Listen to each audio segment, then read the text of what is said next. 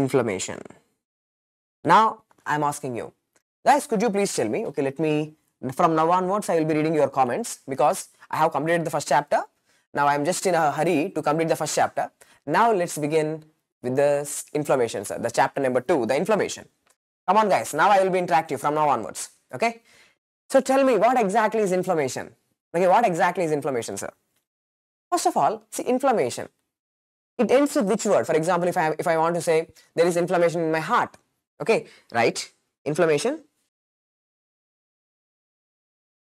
Inflammation in my heart. Okay, so inflammation of my heart. So inflammation, it ends with, see, it ends with which word? Itis. Okay, anything which ends with itis is called as inflammation, sir. For example, inflammation in my heart is called as carditis. Okay, so inflammation in the heart is called as carditis. Then what is the inflammation in the pancreas is called as pancreatitis. Inflammation in the spinal cord is called as a myelitis. Inflammation in the ovaries is called as a oophorytis. So itis means what? Itis means inflammation. So first of all, why? Why inflammation? So what exactly is inflammation? Inflammation, why inflammation means? It's a response of your tissues. Okay, it's a response of your tissues. Okay, for example, I am teaching the class in a good way, for example. I will be having a good response from your side. If I am not teaching in a good way, I will be having, from your side, you will be giving a bad response, or you are not teaching properly, something kind of. Okay. So, there will be a response. If there is something like the Newton's, the third law, right? For every action, there is equal and opposite reaction. In the same way, whenever you injure a tissue, okay, whenever you injure a tissue, that tissue is going to give you the response. That response is called as the inflammation. Okay. Okay, now there is this one girl, beautiful girl, I just went to her and I just try to, like, just irritate her. Okay, or for example, imagine I am a very good guy. I just try to deal with her in a very nice way. So how she is going to respond? She is going to respond in a good way. If I just try to misbehave with her, how she is going to respond? She is also going to give a weird look and she is going to definitely kick me, right? So in the same way, our tissues also, when you injure them, they will also respond. That response of the tissue is called as inflammation, right? Response of injured tissues. The response of the injured tissues is called as the inflammation. Okay. Now, what are the cardinal signs? Now let's take the heading cardinal signs. Cardinal signs of inflammation.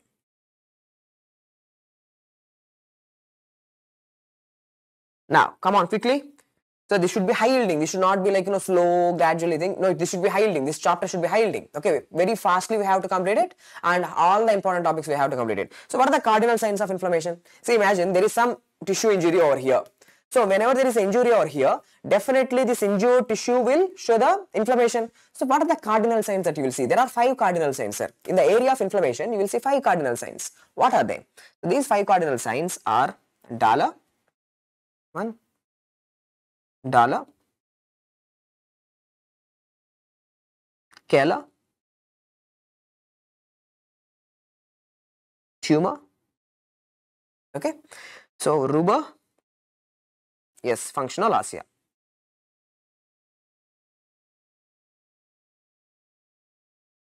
Okay, so what are they? Dollar, Cala, tumor, rubor, functional ASIA. Now tell me, what exactly is dollar, sir? In this area of inflammation, here is the area of inflammation, sir. Now, this area you are going to have dollar. What exactly is dollar mean? Dollar means pain. Okay, what exactly is Cala? Cala means increased temperature. What is tumor for mode? Tumor. Tumor means in the area of inflammation you are going to have swelling. Okay. What is rubor? In the area of inflammation you are going to have redness. And what is functional ASIA? Now wherever there is inflammation, for example inflammation in my joints or inflammation in my muscles, wherever there is inflammation, definitely that organ function or that function, the function of that particular tissue is going to be compromised. So decrease activity, decrease function. Decrease activity or decrease function of that particular tissue.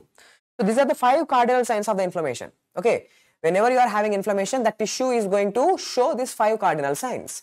Okay, now out of these 5 cardinal signs, the first 4 cardinal signs is given by, do you know the first 4 cardinal signs are given by a separate person, and the 5th cardinal sign is given by separate person. So the first 4 cardinal signs are given by Celsus, and the 5th cardinal sign, functional ossia, is given by, who gave the functional ossia? Rudolf Virchow. Okay, Rudolf Virchow. Now this guy, Rudolf Virchow, is the father, sir. He's the father of important points about the Rudolf Virchow, which we should know for our exams. He's the father. Okay. He's the father of what? He's the father of modern pathology. He's the father of modern pathology. And not only that, he is also the father of, he's not the father, he's the one who coined the term cellular pathology. Okay, so Rudolf Virchow is the father of modern pathology. He gave the 5th cardinal sign, sir. He gave the 5th cardinal sign, that's the functional ossia, and the other cardinal signs, the Dahler, Kahler, Ruber, the tumor, were given by Celsus. Now, some important points which you should know for your exams regarding the Rudolf Virchow. Okay, sir, have you ever heard about Virchow triad? Virchow triad. Do you have any idea about the Virchow triad? Sir, I'm getting a little deviated from the topic, a little deviated, sir, because this is very important. Okay, I should integrate this here itself. Now, Virchow triad. Virchow triad. See, Virchow triad includes endothelial injury. Okay, endothelial injury. Next, alteration in blood flow.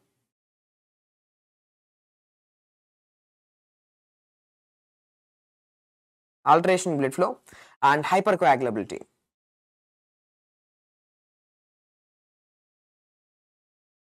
Okay, hypercoagulability. So what exactly is this Virchow triad talking about? So what this Virchow triad, sir, what exactly is this? Sir, Virchow triad is named after Rudolf Virchow, the father of the modern pathology. Sir, in this Virchow triad, the patient is going to have, the person, see, I should say something like that. If a patient is having any of this, okay, if the patient is having any of this, like endothelial injury or alterations in the blood flow, what is the normal blood flow? Normal blood flow is in like streamlined fashion, laminar fashion. It's a streamlined blood flow, sir. Our blood in the blood vessels is going in a very streamlined fashion.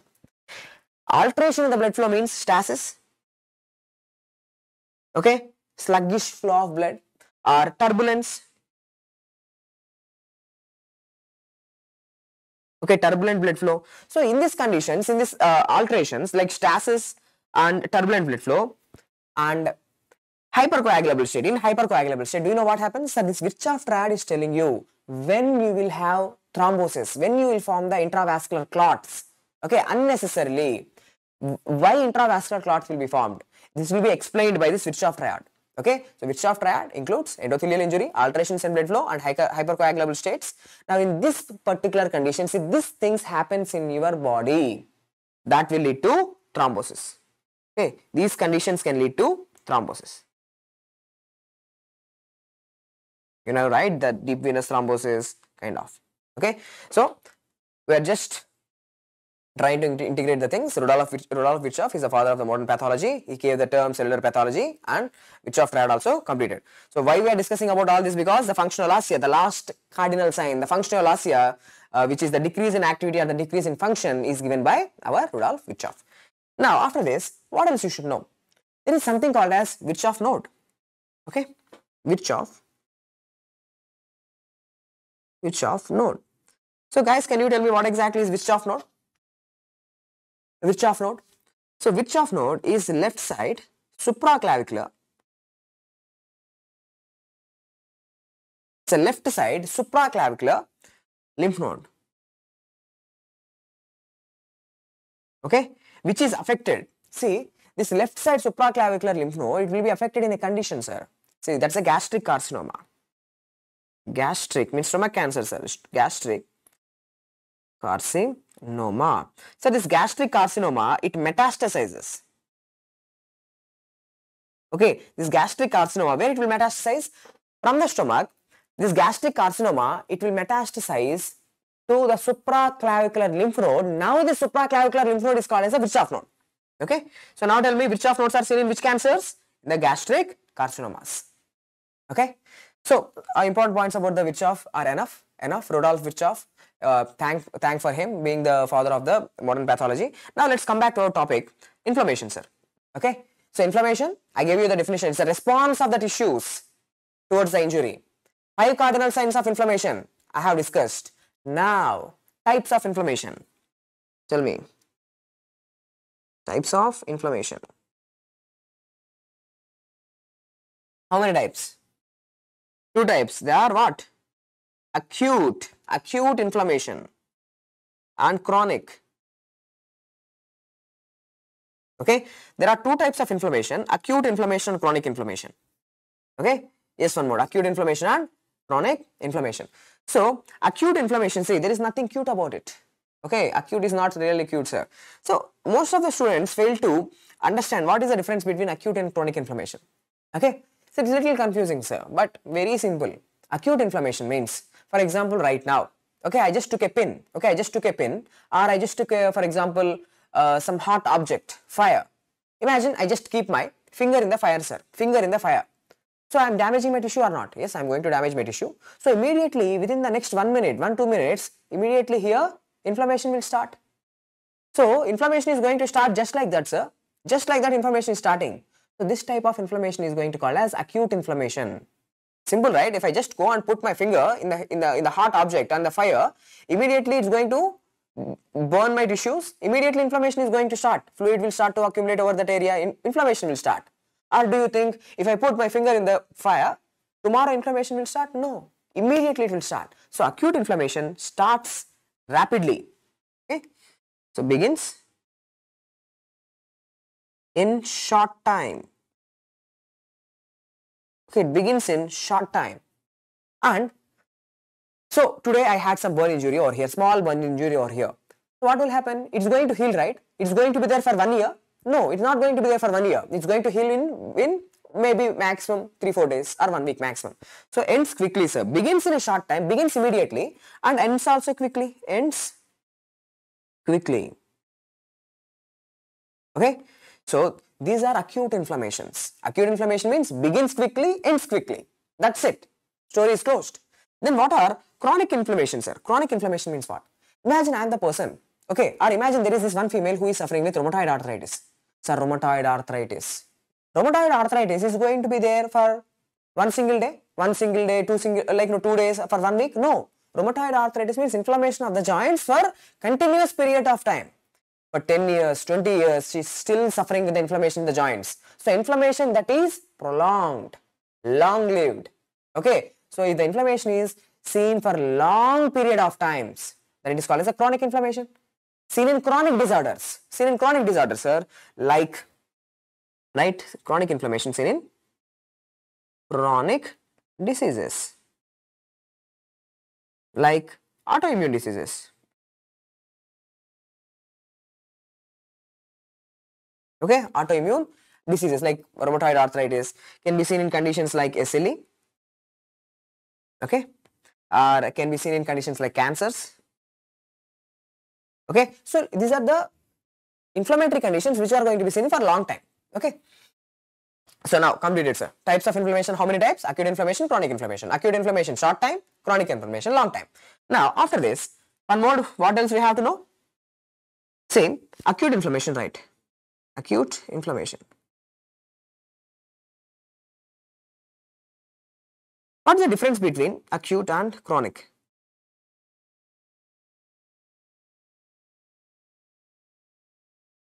Okay, sir, acute inflammation and chronic inflammation, what are the differences? One thing, see, if I am having acute inflammation, right now I am having acute inflammation, do you know what is the major cell, what is the most important cell involved in this process?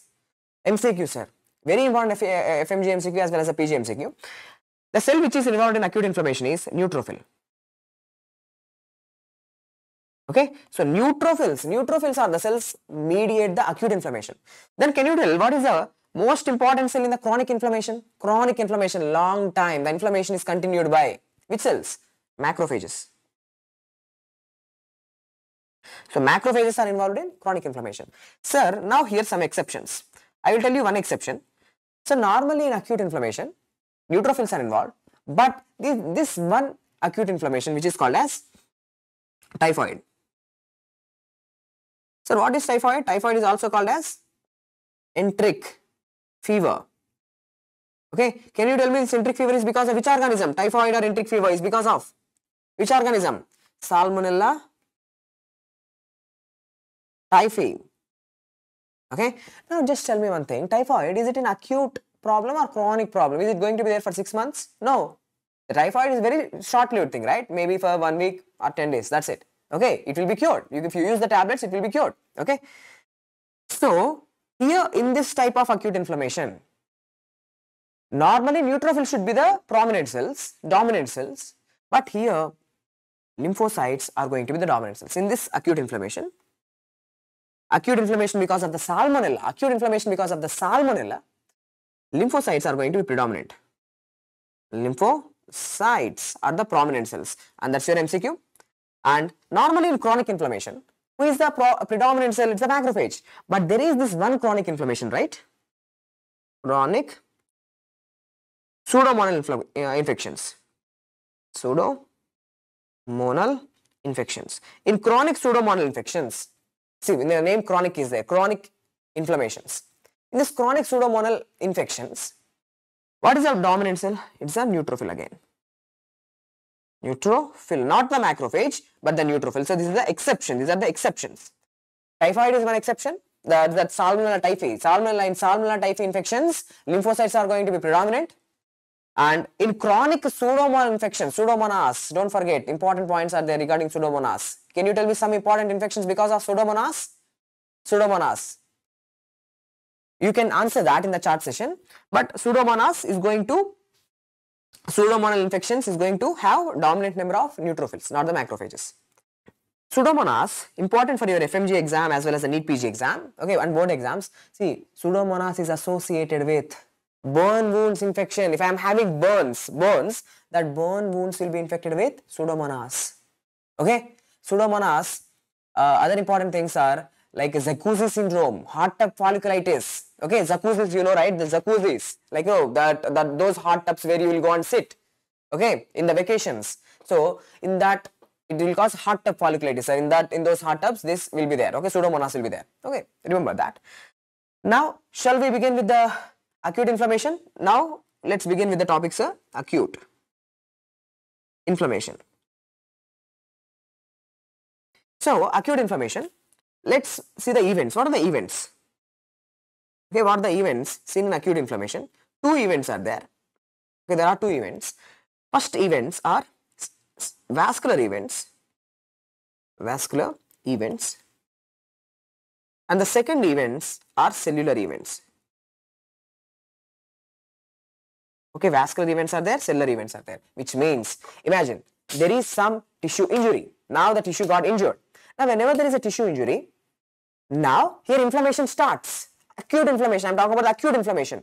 Now acute inflammation starts. Now in this acute inflammation, you know, there are two events. First, there are two events. Two events will occur. Okay, one by one. First, vascular events will occur. Some vascular changes will occur, sir. Some vascular changes will occur. Followed by cellular events. Vascular events followed by cellular events. Now, let's begin our topic with vascular events. Okay, what are the vascular events that's seen in the acute inflammation? Okay, vascular events. What are those vascular events? Now, first vascular event is whenever there is some damage. For example, imagine you just get a blade and you just make a cut over here. Okay, just give me a cut. Now, tissues are getting damaged, no doubt. Tissues are getting injured. Now, do you know what is the first thing that will happen in inflammation? What is the first vascular event that will happen is vasoconstriction, sir. So, the first blood vessels will undergo vasoconstriction. Just for a second, they will undergo vasoconstriction, sir. This is a transient thing. This is a transient response because of the neurogenic reflex. First, to prevent the blood loss, immediately the blood vessels will undergo constriction. So, first event, the first vascular event is vasoconstriction. Okay. and it is transient. It's like a transient thing. Okay. Now, second event is vasodilation. Okay, vasodilation.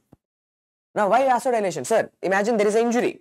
Okay, there is some infection going on or some injury happens here. Now, what happened to the blood vessels surrounding this area? The blood vessels surrounding this area will start to undergo vasodilation. Why vasodilation? To bring the more blood, to bring the more plasma, so that more glucose will come, more neutrophils will come, more RBC will come. Okay, so more neutrophils, more macrophages, more complement proteins will come, so that if there is any bacteria in this area, if the bacteria is causing this injury, the bacteria will be killed. Okay, so first vasodilation is first vasoconstriction occurred, followed by vasodilation. Vasodilation brings more blood flow to that area. Okay, more blood flow is coming to that area. Okay, so vasodilation. Okay, some important points about the vasodilation here itself. Vasodilation, what it is doing? It increases the blood flow. Okay. Now, because of this vasodilation, tell me, more blood is coming to that area, right? Into the area of inflammation. So, if more blood is coming to that area, how that area will look? It's a rubber. Okay. So, vasodilation is the one responsible for redness, rubber. Again, if more blood is coming to this area, more blood is coming to this area. So, what happened to the local temperature in this area? More warm blood is coming. Okay. So, causes calor. Calor means what? Increased temperature. So, MCQ asked in the exam is, rubber and calor are because of, rubber and calor, are they because of vasoconstriction, vasodilation, increased vascular permeability or stasis? They will give you. So, rubber and calor, they are because of the vasodilation. Vasodilation, is it good or bad? Vasodilation is good. It's bringing more blood, more WBCs are coming, more neutrophils, more macrophages, more neutrophils all are coming, so that if there is any bacteria, that bacteria will be killed. Okay. Next, sir. Next, what else they can ask you in your exam is, what are the mediators? What are the mediators that are causing this vasodilation? This vasodilation is mainly because of what? Okay. So, this vasodilation, someone should mediate, right? So, sir, here there is tissue injury. Here the tissue is injured. Now, from this injured area, okay, from this injured area, some mediators are released. So, some chemical mediators are released. Those chemical mediators are causing the vasodilation. Who are those mediators? Now, mediators. It's histamine. MCQ. Sir, histamine is produced by which cells? Sir, histamine is released from? Sir, histamine. M-I-N-E. This is histamine. Histamine is released from which cells? Mast cells, sir. MCQ. Histamine is released from mast cells. Okay, so histamine is causing the vasodilation. Because of vasodilation, more blood flow. Because of more blood flow, there is rubber and calor. Rubber and calor. Next, third. So, vasoconstriction completed, vasodilation also completed. After that, what? After that, what? Okay. So, after that, there is increased vascular permeability.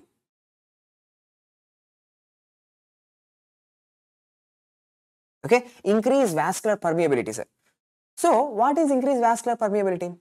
Vasodilation increases the blood flow. Okay. Now, try to understand like this. Imagine this is your blood vessel. Okay. Now, this is your blood vessel. So, this is the tissue. This is the tissue where inflammation is going on. Okay. This is the tissue where inflammation is going on. Now, do you know what happens now? See, the plasma, now from this blood vessel, it will start to leak. Now, this plasma, now it will start to leak into the tissue, sir. So, now the blood vessels become more leaky. Now the blood vessels become more permeable for the plasma to enter into the tissues. That's something good. More plasma is coming. More complement proteins will come. So, this complement activation can actually kill the bacteria. If there is any bacteria in that inflamed area, that will be killed. Okay. So, increased vascular permeability is the third vascular event. Third vascular event. But the hallmark of the acute inflammation is increased vascular permeability, right? So, this increased vascular permeability, MCQ, is a hallmark. Hallmark of acute inflammation. Okay, it's a hallmark of acute inflammation. Now, my question to you is, sir, what are the mechanisms? How actually this increased permeability works? Why exactly more plasma is coming into the tissues? How, sir? How exactly is? Let me write here the mechanisms. The mechanisms of increased vascular permeability. Okay, the mechanisms of increased vascular permeability.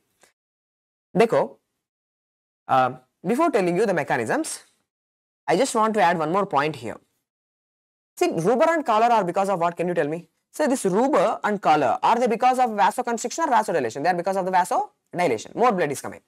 Now, what I explained you, sir, because of the increased vascular permeability, more fluid, more plasma is coming into the inflamed area. So when more plasma is leaking into the tissues, that tissue will become swollen. So because of this increase in vascular permeability, which cardinal sign is seen? It is the tumor, sir. So tumor. So tumor is due to increased vascular permeability. Okay, sir. Now what are the mechanisms? Why vascular permeability, sir? How vascular permeability? Not why. How vascular permeability is? First thing is endothelial cell contraction. Okay. Endothelial cell contraction. Okay, endothelial cell contraction. So first let me explain you what exactly is the endothelial cell contraction. Okay. Now imagine this is your blood vessel. Okay. Normally blood vessel is lined by which cells? Endothelial cells. Endothelial cells. Okay. Now what is happening is, normally this is how the endothelial cells are. For example, see, these are the endothelial cells. Normal endothelial cells. Now in this inflammation, what happens is, because of certain mediators which are coming from the inflamed area, because of these mediators, now see, what is happening to the endothelial cells? So the endothelial cells are contracting. The endothelial cells are getting contracted. When the endothelial cells are getting contracted, what happened to the space now? So now there is this extra space, sir. Now through these gaps, now fluid is entering into the tissue. Okay. Now the endothelial cell contraction is the most common mechanism. Okay, this is the most common mechanism of increased vascular permeability, where the endothelial cells are getting contracted, creating the gaps through which the plasma is leaking into the tissue, inflamed area. This is one thing. Next, what are the mediators? Mediators for this endothelial cell contraction. Why the endothelial cells are getting contracted, sir? What are the mediators? The mediators, sir, let me write here. Mediators in this is histamine again, histamine and serotonin. Okay, so because of this histamine and serotonin, the endothelial cells will undergo contraction. Okay, next, so this is one mechanism, number one, endothelial cell contraction. First mechanism is this. Second mechanism is leukocyte.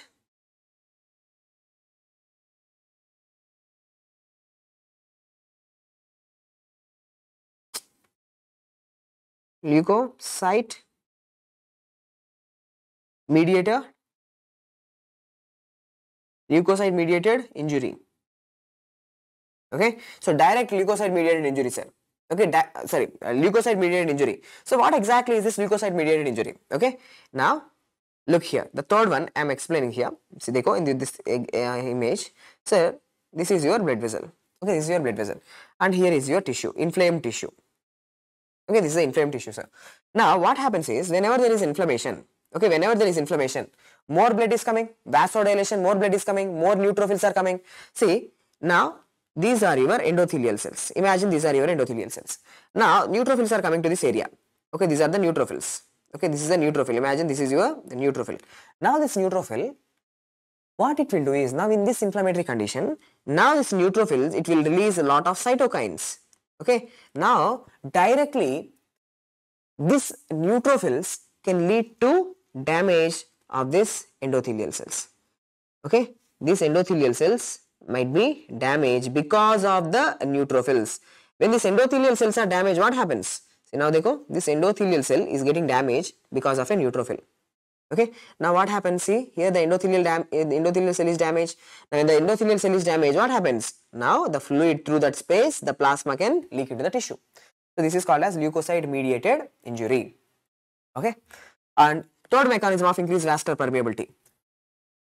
Sir, can you tell me any other reason why more fluid is going into the tissues? One example I gave you, endothelial cell contraction, most common. Leukocyte mediated injury. Next thing is, See, whenever there is injury over here, whenever there is some trauma, okay, so there is some trauma, not only tissue is damaged, but endothelial cells are also damaged, right? Endothelial cells, blood vessels and endothelial cells inside the blood vessels, they can be directly damaged. So that is called as a direct endothelial injury, okay? So direct damage to endothelial cells. So now tell me, what are the reasons for increased vascular permeability? The reasons for the increased vascular permeability is, first one, endothelial cell contraction, leukocyte mediated injury to the endothelial cells. Third one is a direct damage to the endothelial cells, direct damage because of the trauma. Some endothelial cells are damaged, so blood vessels become more leaky. Okay, more fluid is now coming to the tissues. Now fourth reason is the transcytosis. Okay, the reason number 4 is transcytosis. Now what exactly is transcytosis? Now let me explain here itself. Now imagine this is the blood vessel. Now what are these? These are the endothelial cells. Okay, now imagine I am just showing you the intact endothelial cells. There is no damage to the endothelial cells, and I haven't even shown the endothelial cell contractions. Okay. Now here what is this? This is the tissue which is getting inflamed. Okay. This is the tissue cell. Imagine this is tissue. Now what happens is, in the state of inflammation, there are certain mediators that are produced. Okay, there are certain mediators that are produced. I will tell you what is that mediator. Now these mediators will start to act on this endothelial cells. During inflammation, from the damaged area, from the inflamed area, these mediators are getting produced. These mediators, they will act on the endothelial cells. So now endothelial cells, what they are doing is, they are going to make this organelle. This organelle is called as the vascular organelle. Okay, so this organelle, VV organelle, vascular organelle. So through this organelle, okay, through this organelle, what happens? Now fluid is directly, transcytosis means what? Trans means through the cells, directly through the cells. Okay, so directly through the cells, now the fluid is going into the tissue. Okay, so now what are the mediators? So this is the vascular organelle I explained you. So which mediators will help in production of this vascular organelle and helps in transcytosis is vascular endothelial growth factor. So vascular endothelial growth factor, whatever is produced, okay, vascular VEGF, vascular endothelial growth factor that's produced, what it is going to do? It's going to help in transcytosis. Transcytosis means through the cell, the fluid is going to enter into the tissues. So these are some mechanisms of increased vascular permeability. This is the most important topic. Increased vascular permeability is the most important topic. So now tell me, what happened? Whenever there is some injury happening in the tissue, first vascular events will occur. What is the first vascular event? Vasoconstriction. What is the second vascular event? Vasodilation. What is the third vascular event? Increased vascular permeability, increased vascular leakage. Leakage, the blood vessels are become leaky. Now what are the mechanisms of this increased vascular permeability?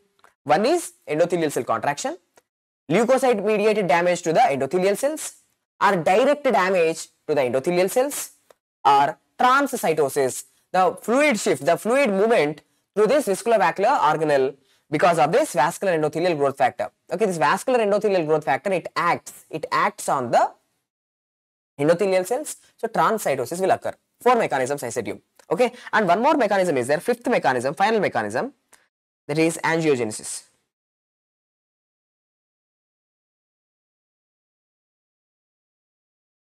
Okay, angiogenesis, sir. So what exactly is this angiogenesis? Angio means blood vessel, genesis means newly produced. Okay, newly the blood vessels are getting produced. Now try to understand, imagine there is this area of inflammation, sir. Here inflammation is going on. Okay, this is the area of inflammation. Now, do you know what happens from this damaged area? Just now I explained you, from this damaged area, vascular endothelial growth factor is released. Okay, vascular, who is producing this vascular endothelial growth factor? We will discuss about that later. But from the damaged area, this vascular endothelial growth factor is getting released. Now this vascular endothelial growth factor, do you know what it will do? It will help in the angiogenesis, Now, because of this vascular endothelial growth factor, new blood vessels will start to come to this area. Okay, new blood vessels will start to come to this area, sir. Now tell me, new blood vessels are immature blood vessels. They are not tight. Okay, so they are immature blood vessels, sir. Between the endothelial cells, proper tight junctions are not there. Now, these blood vessels are very immature. They are leaky. Okay, so because of this angiogenesis, immature blood vessels are forming. These immature blood vessels are more leaky blood vessels, sir. They do not have tight connections between the cell. They are more leaky. So that more and more fluid is coming into the tissues because of the angiogenesis. And your exam MCQ is, the angiogenesis is because of which mediator? Vascular endothelial growth factor. Okay, so with this done, sir. With this done, the increased vascular permeability is completed. What are the mechanisms? Endothelial cell contraction, leukocyte mediated damage, direct damage to the endothelial cells, and transcytosis as well as angiogenesis. Okay, so these are the vascular events. 3 vascular events are completed. So what is the first vascular event? Vasoconstriction, that is transient. Vasodilation, increased vascular permeability. Now, the last vascular event which I want you to know here is, right, the last vascular event, the 4th vascular event, the big one is, anyone? Any idea? Stasis. So stasis will occur, sir. Stasis. What is stasis? Slow blood flow. Blood is going slowly. Okay, blood is going slowly. Why blood is going slowly? Now, try to understand like this. This is the blood vessel. Okay. Now, what is this? This is the area of the tissue which is getting inflamed. This is the tissue which is getting inflamed. This is a sad thing. Okay, it's a sad tissue. It's getting inflamed, sir. Okay. Now, what I said you, sir, the endothelial cell contraction. Endothelial cells will contract. Okay, endothelial cells will contract. Now, fluid is going to shift into the tissues. Fluid is shifting into the tissues. See, when you are removing the fluid, okay, when you are moving the fluid out of the blood vessels, see, the fluid is coming out. So, what happened to the blood now? The blood is becoming thicker, right? The viscosity of the blood increases. The concentration of the blood increases. So, now, do you think blood will move fast? No. The fluid is shifting, so the movement of the blood. So, the blood is getting concentrated. Okay? The blood is getting concentrated, sir. Okay? So, concentration increases. Why? Why? Because there is shift of the fluid. The fluid is getting shifted. Now the blood is getting concentrated. So this concentrated blood, now it will go slowly through the tissue. Slowly through the tissue. Why? This is good, sir. This is good. Because when the velocity of the blood decreases, now from the blood, the cells, neutrophils, macrophages, they get enough time. They get enough time to leak into the tissues. They will also come into the tissues, sir. The blood is going slowly. As the blood is going slowly, now it is easy for the macrophages and neutrophils to come into the tissue. So that's the last vascular event. So come on guys, tell me how many vascular events we have discussed? We have discussed 4 vascular events. Okay, 4 vascular events. What are they? One is vasoconstriction. The second thing is vasodilation. Vasoconstriction, vasodilation. Increased vascular permeability and its mechanisms. And the last vascular event is stasis. Okay, with the stasis, vascular events are completed, sir. First vascular events completed. Now, what will happen now? Cellular events. So, vessel changes are completed. Vessel changes when the tissue is damaged. Now, what are the vessel changes that will happen? Discussed. Done. Now, let's take the heading. The next thing, half of the thing is completed, sir. Now, from here it is easy. Cellular events. Cellular events. Okay. So, what are the cellular events? Sir, which cells? First of all, you are saying, sir, cellular events. Which cells? Neutrophils, macrophages. So, these phagocytic cells. Okay. Now, do you know what happened during the inflammation? Now, let me show, sir. First event, number 1, first event is called as margination. So, what the hell is this margination, sir?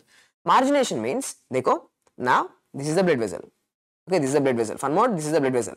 Okay, Pankaj, fun mode. Okay, this is the blood vessel, sir. Now, what is this? This is the area of inflammation. Okay, this is the inflamed tissue.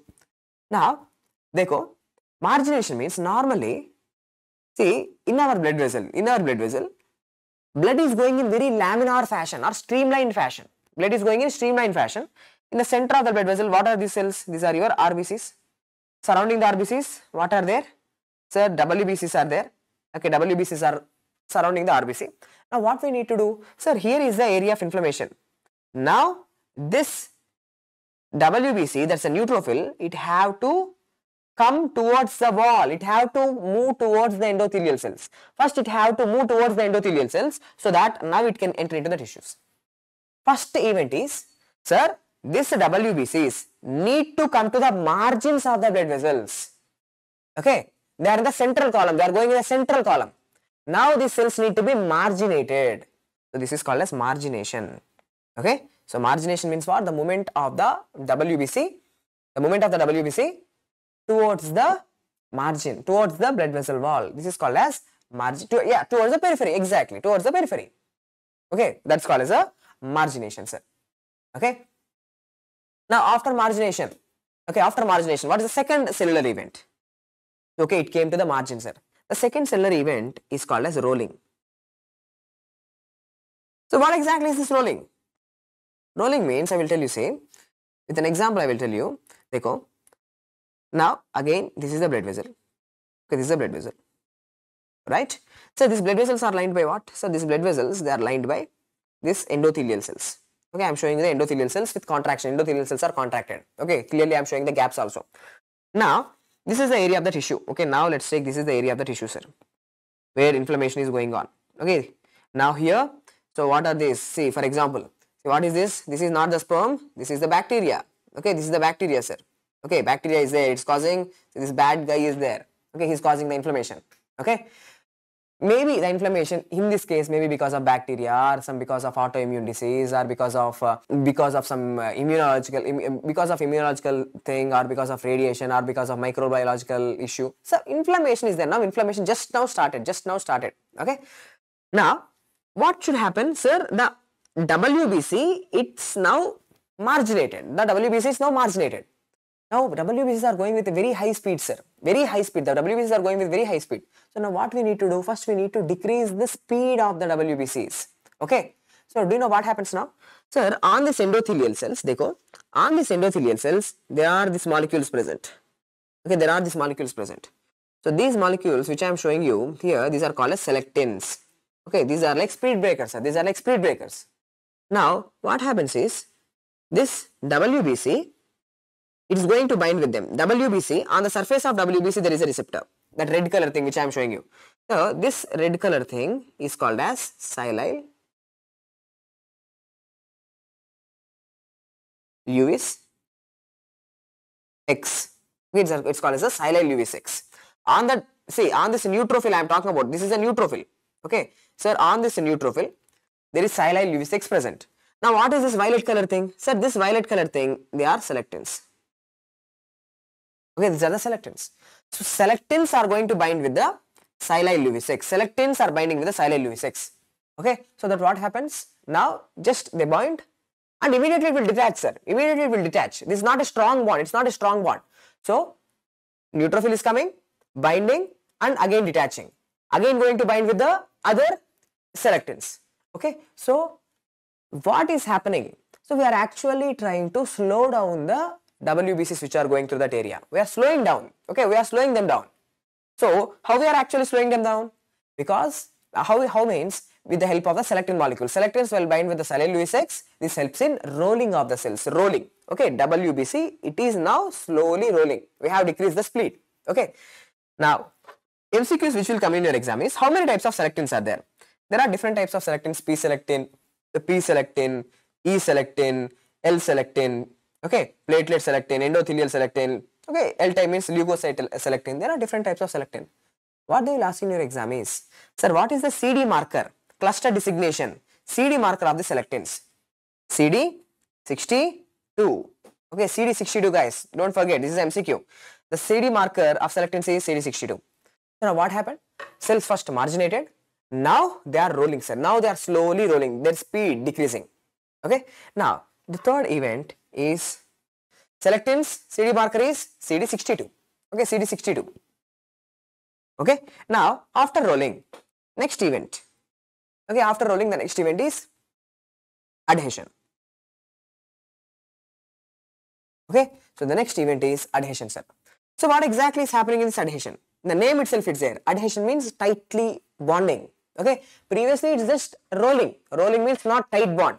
Silyl Lewis 6 binds with selectin, again detachment. Silyl Lewis 6 binds with selectin, again detachment. So it's attachment, detachment, attachment, detachment. But now strong bond, sir. Now strong bond is going to form between the neutrophil and endothelial cells. Now let me show you that.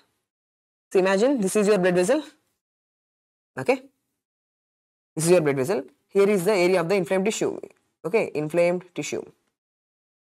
Now, these are the endothelial cells. Now, what happens is, look, this is your neutrophil. Okay, this is your neutrophil. Now here, these are different molecules. Now these are the different molecules. Now, what is this molecule which I am drawing here? This is VCAM.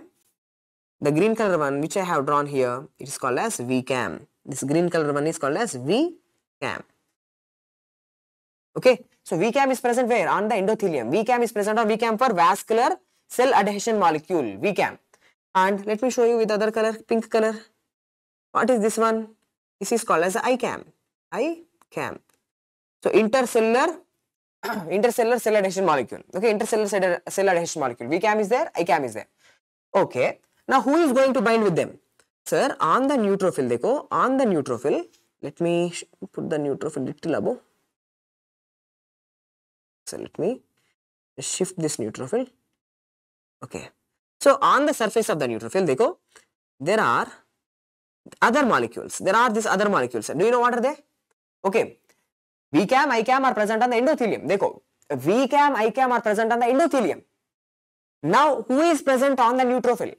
Previously, we have discussed about the Silyl Lewis X. Okay, Silyl Lewis X is going to bind with the selectins. Now, right now, this is not rolling. This is tight bondage, adhesion. So, which molecules are going to help in the adhesion? See, now, these black color molecules, do you know anyone? Beta 1, beta 2, integrins. So, these black color molecules are integrins. Okay, so this is beta 1 integrin. Okay, beta 1 integrin. This is beta 2 integrin. So, integrins are present where? Sir, integrins are present on the neutrophils. Integrins are present on the neutrophils. Sir, VCAM, ICAM, cell adhesion molecules are present on the endothelial cells. Now they will strongly bind, sir. Now they will strongly bind like this. This is a strong bond. Now there is no more rolling, no more detachment. They are now totally blocked. Now, here I want to add important MCQs for your exam. Important MCQs, sir. Dekho, let me draw the same thing with little additional points.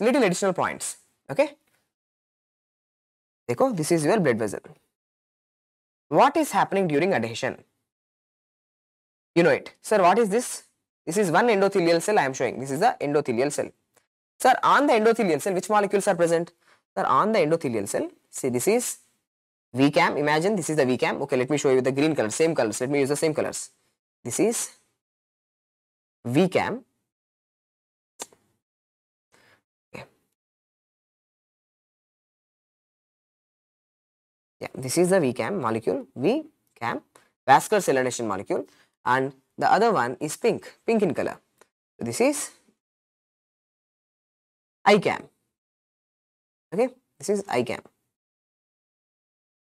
intercellular cell adhesion molecule. Okay, now they are going to bind with what? They are going to bind with which cell?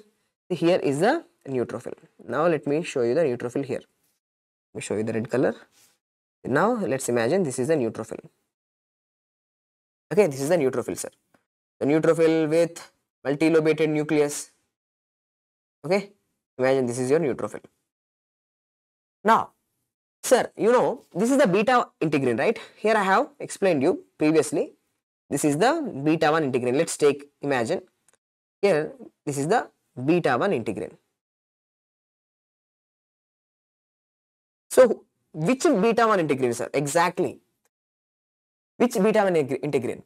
This beta 1 integrin is VLA4, very light antigen 4, sir. Okay, VLA4. Very light antigen 4. See this very light antigen 4, this one, this black color thing, this very light antigen 4, it is nothing but a beta 1 integrin. So VLA4 is binding with what? Sir, VLA4, V for V, okay, V for V, VLA4, very light antigen 4, which is a beta 1 integrin, it's going to bind with vascular cell adhesion molecule. Okay, MCQ, VLA4 is beta 1 integrin. Next, also I have shown one more integrin. So what is this integrin? Beta 2 integrin, right? This is a beta 2 integrin. Okay, beta 2 integrin. Can you give me any examples of this beta 2 integrin? Sir, beta 2 integrin examples are LFA. Okay, LFA. What exactly is LFA? You don't need to know about that. Leukocyte functional antigen, no need to know about that. LFA and MAC. Okay, LFA and MAC. So what exactly are this LFA and MAC? Simple guys. LFA and MAC molecules, they are nothing but beta 2 integrins. What is an example of beta 1 integrin? The beta 1 integrin is VLA4, very light antigen 4. It is beta 1 integrin. So beta 1 integrins are going to bind with the VCAMs. Beta 2 integrins, that is the LFA and MAC, they are going to bind with the ICAMs. So adhesion completed, strongly bound, adhesion completed, sir. Now after adhesion, what is the next cellular event? Margination completed, rolling completed, and adhesion. Rolling, which molecules are helping you? Sir, which molecules are helping you in the rolling? Selectins, right, with the big letters, selectins. Okay, selectin molecules. And which molecules are helping adhesion? Integrins. Okay, integrins and VCAM, ICAM. Okay, VCAM and ICAM, sir. Okay. Next, after this, what is the next cellular event? Can you tell me? Fourth cellular event after adhesion, sir. Now, see, this neutrophil, where it have to come? We just don't want adhesion. This neutrophil have to come into the area of inflammation. It have to come into the area of inflammation. If there is any bacteria, it have to kill the bacteria. So, now the next step is, any idea? It's called as a transmigration, right?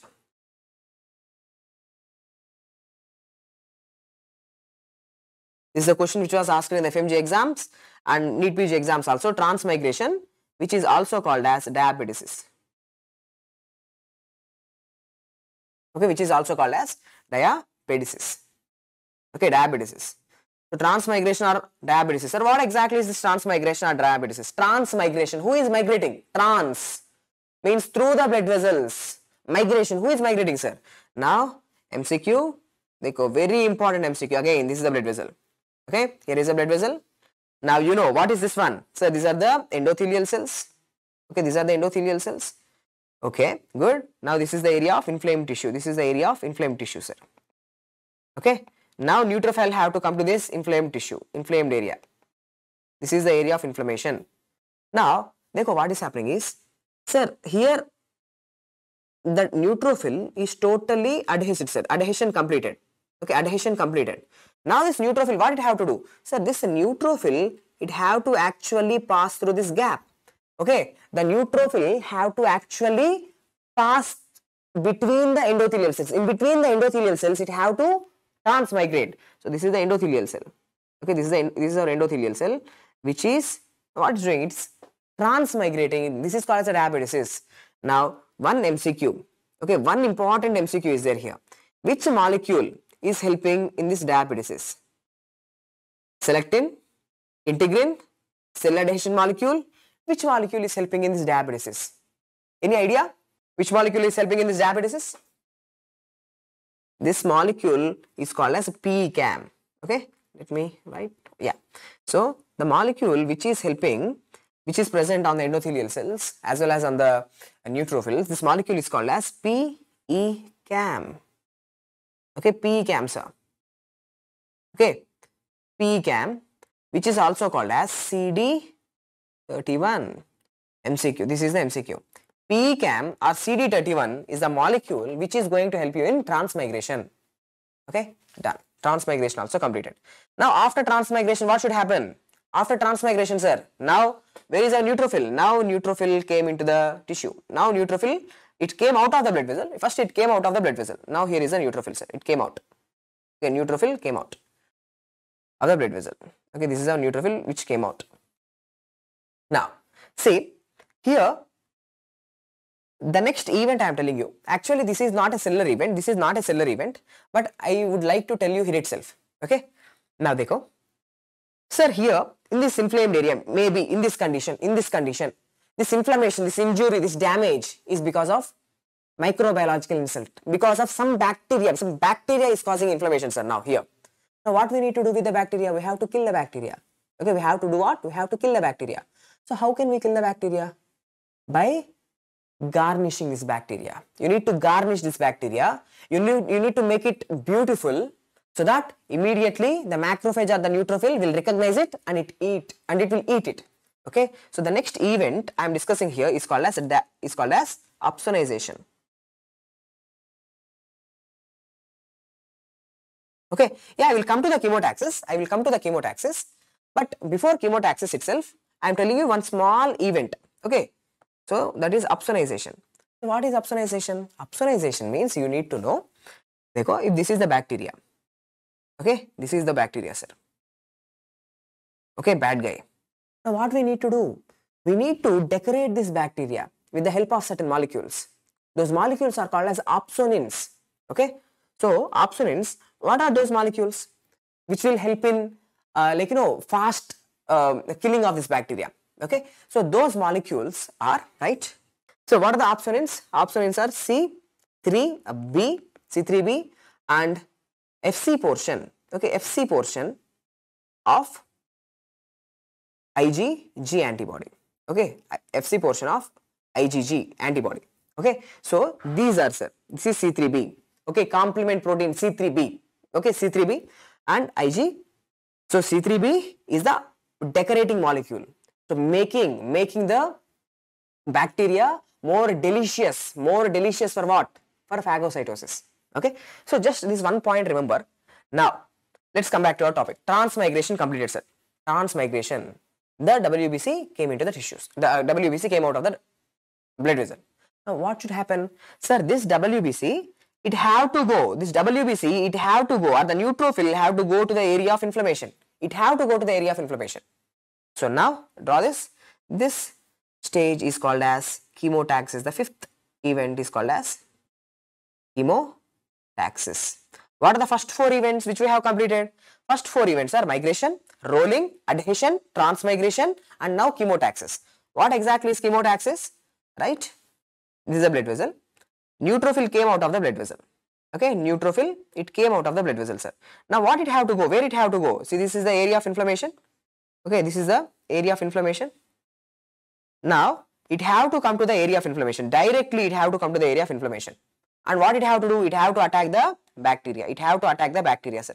Bacteria is already ready. It is ready, garnished. Garnished with what? C3b and FC portion of IgG antibody, FC portion of the IgG antibody, C3b, and even molecules like fibrinogen. Acts as opsonins. Okay, acts as opsonins.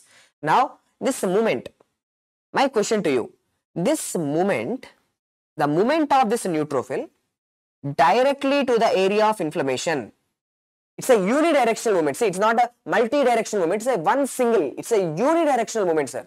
This unidirectional movement is called as chemotaxis.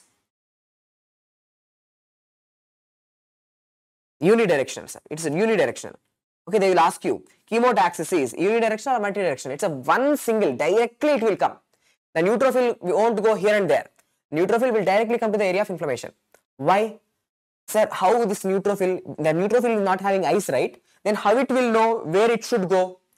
So how it will know that where it should go? Where it will directly come to the area of inflammation. How, sir? Because from this area, from this inflamed area, okay, from the area of inflammation, certain chemicals are released. Certain chemotactic agents are released. So now this neutrophil will sniff. The neutrophil is going to sniff these chemicals and directly will go into the area of inflammation. So what are these chemical mediators? These chemical mediators are called as chemotactic agents. Okay, let me write here what are the chemotactic agents. Chemotactic agents. So what are these chemotactic agents? Previously I have written, right, the leukotriene B4, interleukin 8, okay, and C5a. So these are the chemotactic agents. See, these chemicals are produced from the area of inflammation, so that neutrophil will identify from where these chemicals are coming. Okay, so neutrophil or macrophages will go to that particular area. So chemotaxis also completed. Now just tell me important points about the chemotaxis. Chemotaxis is the movement of the neutrophil to the area of inflammation. Chemotaxis is unidirectional or multidirectional? It's a unidirectional. Which chemicals helps in this chemotaxis? What are the chemotactic agents? The chemotactic agents are leukotriene B4, interleukin 8 and C5a. The chemotaxis also completed, sir. Okay, cellular event, chemotaxis also completed. So what we have completed? Which cellular events? Margination completed, rolling, adhesion, transmigration and chemotaxis. Okay, chemotaxis also completed.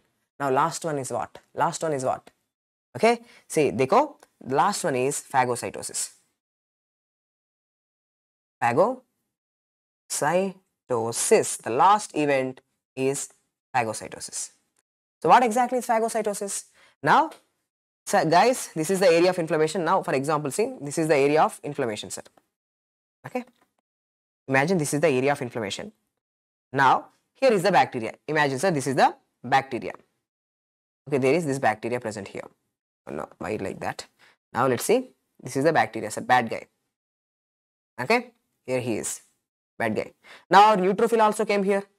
Okay, now our neutrophil also came here. Now here, dekho, this is our neutrophil. Many neutrophils will come into this area, sir. Okay, neutrophil via the chemotactic agents, via the chemotaxis, it came into the area of inflammation. Now, do you know what this neutrophil will do, or this macrophage, whatever came, it will do, sir? Now, dekho, sir. Now this neutrophil, it is extending its cell membrane. Okay, this is one neutrophil, sir. Okay, this is our neutrophil. What it is doing? It is extending its cell membrane. So it's forming this arm-like structures. These are called as the pseudopods. Okay, these are the pseudopods. By forming its pseudopods, now it is doing what? It is engulfing. It is engulfing the bacteria. Okay, it's taking the bacteria. Okay, so these are the pseudopods. Pseudopods. With the help of the pseudopods, it will engulf the bacteria. It will take the bacteria into the cell. So now I should show you something like this. Imagine this is the neutrophil. Inside the neutrophil, you got a vesicle, you formed a vesicle, you have taken this vesicle into the cell. Now in the vesicle, who is there? This poor bacteria is there. See, dekho, this is the poor bacteria which is now crying because it's going to be killed, sir. It's crying. Okay, so now this vesicle is called as, now the bacteria is taken into the neutrophil. Now this vesicle is called as phagosome. Phagosome, sir. Okay, now the phagosome came into the cell. Now what will happen? Do you know? Now what will happen? So we have to kill this bacteria. How can we kill this bacteria? Guys, do you know how can we kill this bacteria? One more Reenie. Do you know how we can kill this bacteria? Sir, inside this neutrophils and macrophages, inside our WBC, what do we have? We have something special. Sir, what is this, sir? This is lysosome. There is lysosome, sir. Okay, there is lysosome. What we have to do? We have to fuse this lysosome and phagosome. Okay, so do you know what happens now? Dekho, the next event is, sir, this is your WBC, neutrophil or the macrophage. Now, inside, what is this? Sir, this is the, dekho, look at here. So, this is your phagosome. Inside the phagosome, who is there? Bacteria is there. This is the bacteria. Okay, this is the bacteria. Okay, now this phagosome, it's going to be fused with what? It is going to be fused with the lysosome. Okay, both the phagosome and lysosome, they are going to be fused, forming what? Phagolysosome. Okay, now this is phagolysosome. Now what happens? Now the hydrolytic enzymes, whatever were there. Okay, now the hydrolytic enzymes, whatever were there in the lysosome. Okay, the hydrolytic enzymes, okay, whatever were there in the lysosomes, they will be releasing onto the bacteria. Now, tell me what happens. Sir, do you think the bacteria will be survived now? No, sir. The bacteria is not going to survive. Okay, the bacteria is not going to survive. The bacteria will be killed, sir. The bacteria will be killed because of this hydrolytic enzymes. Okay, because of this hydrolytic enzymes, the bacteria will be killed. Okay, bacteria dead, sir. Here I want to add one important point. Actually, when phagosome and lysosome, when they fuse, what actually happens is you are killing the bacteria. But there are two types of killings, sir. Normally, there are two types of killings. First, let me tell you, simple. Look, this is your WBC. Okay, neutrophil. Inside the neutrophil, now what is this? The phagosome. Now it is going to be fused with the, so this is the phagosome. Let me draw. This is the phagosome. It is fused with lysosome. Phagosome is fused with the lysosome, sir. Okay, phagosome is fused with the, yes, Rini, you are true. Phagosome is fused with the lysosome. Now, do you know what happens? What happens is, now, phagolysosome is formed, sir. Here is our bacteria, dekho. Here is our bacteria. Okay, the poor bacteria. Literally crying, sir. Okay, please leave me, it's crying. Okay. Now this guy. Now, do you know what happens? Now, these neutrophils, these cells, they will take the oxygen. Okay, they will take the oxygen. Oxygen is something good, right? They will take this oxygen. Now, these oxygen molecules, they are converted into free radicals. Okay, with the help of an enzyme. The oxygen, they will take. This is something called as oxygen dependent killing. Oxygen dependent killing. During oxygen dependent killing, the powerful way of killing the bacteria. Okay, what happens? Oxygen molecules were taken. They are converted into these free radicals. Okay, they are converted into free radicals with the help of an enzyme called as NADPH oxidase. With the help of an enzyme called as NADPH oxidase, the oxygen is converted into O2 minus. Okay, O2 minus. Now, this O2 minus, with the help of one more enzyme which is called as superoxide dismutase. With the help of this superoxide dismutase, these oxygen free radicals, the superoxide ions are converted into H2O2. Okay, H2O2, hydrogen peroxide. But this hydrogen peroxide is also not a great chemical, sir. It's not yes, of course, it's a free radical, but it's not a powerful thing. Now this H2O2 will be converted with the help of an enzyme. There is an enzyme called as myeloperoxidase. Okay, with the help of myeloperoxidase inside the lysosomes. Now, what happens? Do you know the one chloride molecule is added on to this H2O2. Now, what do you form, sir? At the end of the day, HOCl, hypochlorous acid. Now, hypochlorous acid is getting formed. Okay, so oxygen is converted into superoxide ion. Superoxide ion with the help of superoxide dismutase is converted into H2O2. This hydrogen peroxide with the help of enzyme myeloperoxidase is going to convert it into hypochlorous acid. Sir, this is the most powerful chemical in your body. It's bleach, sir, bleach. It's the most powerful free radical. Now, do you know what it will do? It will come without any mercy. It will kill the bacteria, sir. Okay, it will kill the bacteria. So, bacteria is dead. This is something called as oxygen dependent killing. Okay, by using the oxygen, you kill the bacteria. Okay, so what is formed? Which free radical is formed at the end? Hypochlorous acid, HOCl, the most powerful free radical. Okay, one integration here, okay, which you need to know for your exam. So the first step in the oxygen dependent killing, what is the first step? Conversion of oxygen to free radical, that's a O2 minus, superoxide ion. See, this step is mediated by what? NADPH oxidase. This step is called as respiratory burst or oxygen burst. Okay, oxygen burst. Now, if there is a deficiency of this enzyme, NADPH oxidase deficiency. If you have deficiency of this enzyme, okay, NADPH oxidase deficiency, it's not there. Can you tell me which disease will occur? Sir, NADPH oxidase is not there. No superoxide ion. Without superoxide ion, no H2O2, no HOCl. No, this bacteria cannot be killed. The bacteria will not be killed, sir. It will cause recurrent infections in the person. The bacteria are not being destroyed. So, can you tell me what is this condition called as? Deficiency of NADPH oxidase. This respiratory burst, first reaction is not happening. It will cause which disease, sir? CGD. CGD stands for chronic granulomatous disease. Chronic granulomatous disease is due to deficiency of NADPH oxidase. If that NADPH oxidase is not there, that will cause chronic granulomatous disease. Okay. So, with this, we have killed the bacteria. Bacteria is dead, sir. So, what we have seen in this total lecture, we have seen acute inflammation. In the acute inflammation, what happens? First, there are certain vascular changes. Vasoconstriction, vasodilation, increased vascular permeability and stasis. Vascular events. After the vascular events, cellular events will start. Margination, rolling, adhesion, transmigration, chemotaxis and phagocytosis. With phagocytosis, the bacteria is dead. So, cellular events also completed. Important things are selectins are helping in rolling. Integrins and VCAM, ICAM are helping in adhesion. PCAM or CD31 is helping in what? It is helping in transmigration. Which molecules are helping in chemotaxis? LTB4, C5a and LTB4, C5a molecule and interleukin 8. Which molecules are helping in opsonization, decorating the bacteria so that it will be easy for the neutrophil to consume? It is C3b as well as Fc portion of IgG antibody. So with this, we have completed the acute inflammation. Okay, vascular events and cellular events are completed. Before going to the next part, that is the chronic inflammation. Before going to discuss about the chronic inflammation, about the granulomas and wound healing, I have decided to discuss some more important points in the topic of acute inflammation, continuing the acute inflammation. That topic which I am going to discuss now, let's begin with this topic, and after this we can go with the chronic inflammation. Mediators. Okay, so inflammatory mediators. Now, what exactly are these inflammatory mediators? Inflammatory mediators are those chemicals. These are the chemicals which aids in inflammation.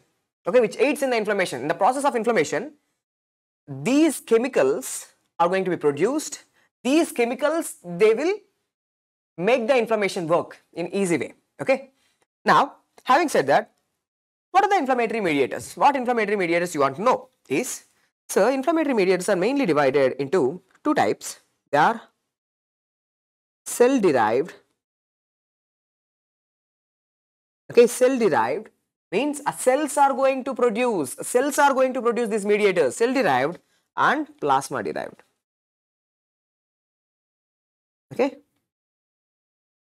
cell derived and plasma derived. Okay, now if you have any doubts, you can all the time put it in the chat box. Cell derived, hello guys, hello everyone. Okay, cell derived and plasma derived. Now देखो, these cell derived mediators are again further divided into two types. So cell derived are further divided into two types. What exactly are they? Preformed. Okay, preformed, which means, see, these mediators are always there. Okay, so even before the inflammation, cells contain, macrophages, neutrophils, they contain these mediators. Okay, so they are not produced at the time of inflammation, but from the beginning itself these mediators are there. So they are preformed and de novo. Preformed, and what the other type? It's a de novo, so newly formed. De novo means newly formed. Okay, newly synthesized. Okay, newly synthesized. So preformed mediators are newly synthesized mediators. Okay, so now plasma. So plasma derived. See, this plasma derived, it includes complement system,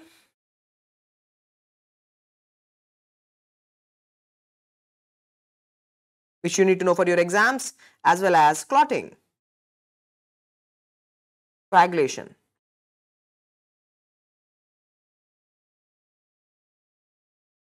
Okay, coagulation cascade. So these are the things which are going to happen during the inflammation, sir. Inflammation activates the complements.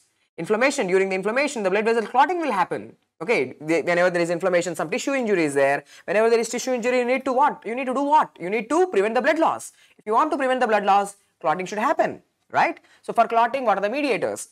We will discuss about that, okay? So now just tell me, the topics which you are going to discuss are inflammatory mediators.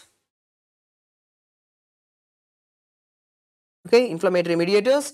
Now, how many types of inflammatory mediators are there? The inflammatory mediators are broadly classified into two types. What are they? Cell-derived mediators, which are produced from the cells, and the plasma-derived. Okay, so some mediators or something is going to happen in the plasma which aids in the process of inflammation. Now, the preformed. What exactly are the preformed mediators? Preformed means they are there from the beginning. They are there from the beginning. What exactly are they? Histamine. That's your question in your exam. Histamine is an example of preformed mediator, and serotonin. Okay, serotonin. So histamine and serotonin, these are the examples of preformed mediators. Okay, then what are newly synthesized during the time of inflammation? What are newly synthesized? Newly synthesized mediators include, right, nitric oxide. Okay, nitric oxide, arachidonic acid metabolites, right, arachidonic acid metabolites. Okay. Next, chemokines, cytokines, platelet activating factor,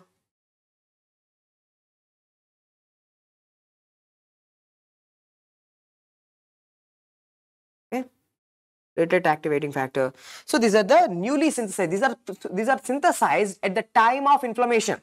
What are they? Nitric oxide, platelet activating factor, cytokines, chemokines, and even reactive oxygen species.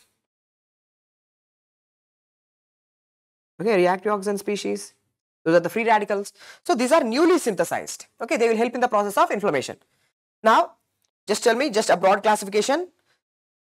Inflammatory mediators are cell derived as well as plasma derived. The cell derived includes preformed as well as the newly synthesized. So which substances are going to be newly synthesized? Arachidonic acid metabolites, platelet activating factor, nitric oxide, reactive oxygen species, cytokines and chemokines. Okay, so these are the substances which are newly synthesized. Okay, having said that, now let's begin our topic with the preformed mediators. What are the preformed mediators? See, all the time they are there, sir. From the beginning they are there. So first, right, I am going to discuss about cell derived. Okay, they are cell derived, but they are preformed. Okay, preformed. What exactly are they? They are histamine and serotonin, right? Now let's discuss important points about the histamine. Sir, histamine, it is produced from which amino acid? It is made up of which amino acid? Histamine. The name itself is there. Hista means histidine. So it is derived from histidine amino acid. Histidine, sir. Okay. Now what is the source of histamine in the body? Okay. So the most important source of the histamine in the body is mast cells. So mast cells are the most important source. Okay, means highest amount of histamine will be released by the mast cells. Not only the mast cells, platelets. Platelets are also going to produce a histamine. So histamine is produced by mast cells as well as platelets. And not only that, even some other WBCs like basophils produces the histamine. Okay, sir. Now, what is the other preformed mediator? Other preformed mediator I have discussed is serotonin.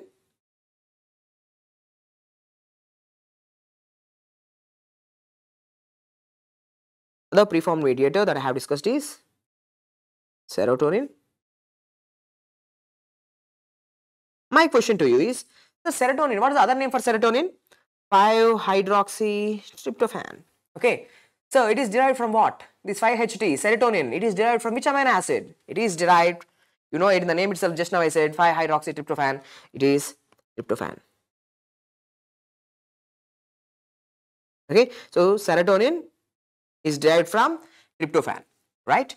Now, what is the source of serotonin in the body? Source of serotonin itself. Okay, histamine is produced by the mast cells. Okay, then who produces the serotonin in the body?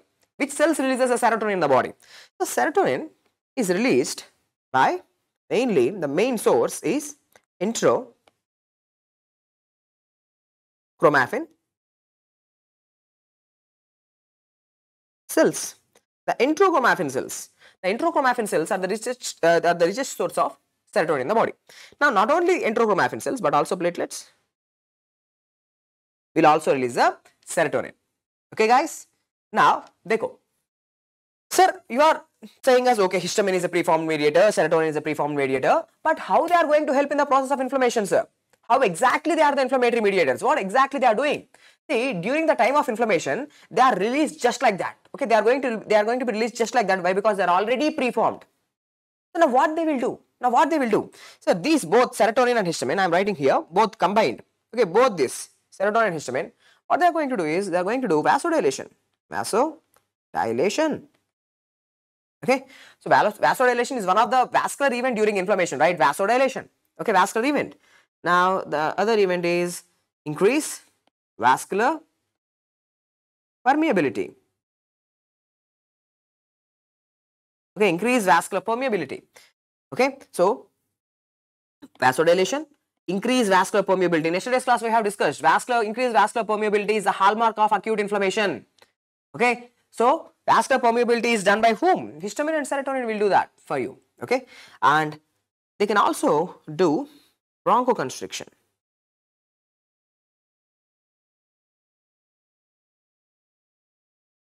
Okay, so they are doing what? Bronchoconstriction. Inflammation, sir. Why? You can ask me why bronchoconstriction. See, our body is thinking that there is some thing, like there is some bad agent that is entering into the body. Okay, try to understand like that. See, there is some bad agent entering into the body. So that's why the airways are getting compressed in order to restrict the entry of that bad thing. Okay, maybe bad gas or some toxic gas or something, some poison. Okay, so that's the reason why. See, why the bronchoconstriction? You can ask me, sir, why exactly bronchoconstriction is happening? It's a protective response. The body is thinking that there is some noxious stimulus is coming through. So that's causing the bronchoconstriction. Okay, so anyway, histamine and serotonin, they are the preformed mediators. They will be immediately released just like that. And what are the things which will happen during the inflammation? Vasodilation, increased vascular permeability, and in lungs there can be bronchoconstriction.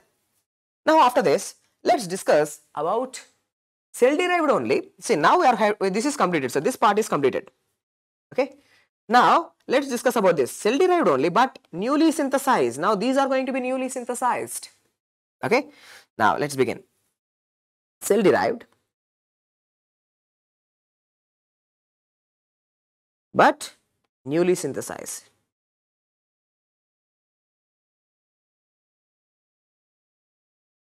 Okay, cell derived but newly synthesized. Now what are they? You guys already know. Just for recap, nitric oxide is one thing. What is the second thing? Arachidonic acid metabolites. Okay, arachidonic acid metabolites, and the platelet activating factor, PAF, platelet activating factor, cytokines. Okay, cytokines, chemokines. Okay, so these are the things now we have to discuss. Okay, we have to discuss about these things. Okay, these 5 things we have to discuss about. Now, tell me, what's the first thing? First, let's discuss about this nitric oxide. Okay, now let's write nitric oxide, sir. So now let's discuss about the first one, nitric oxide.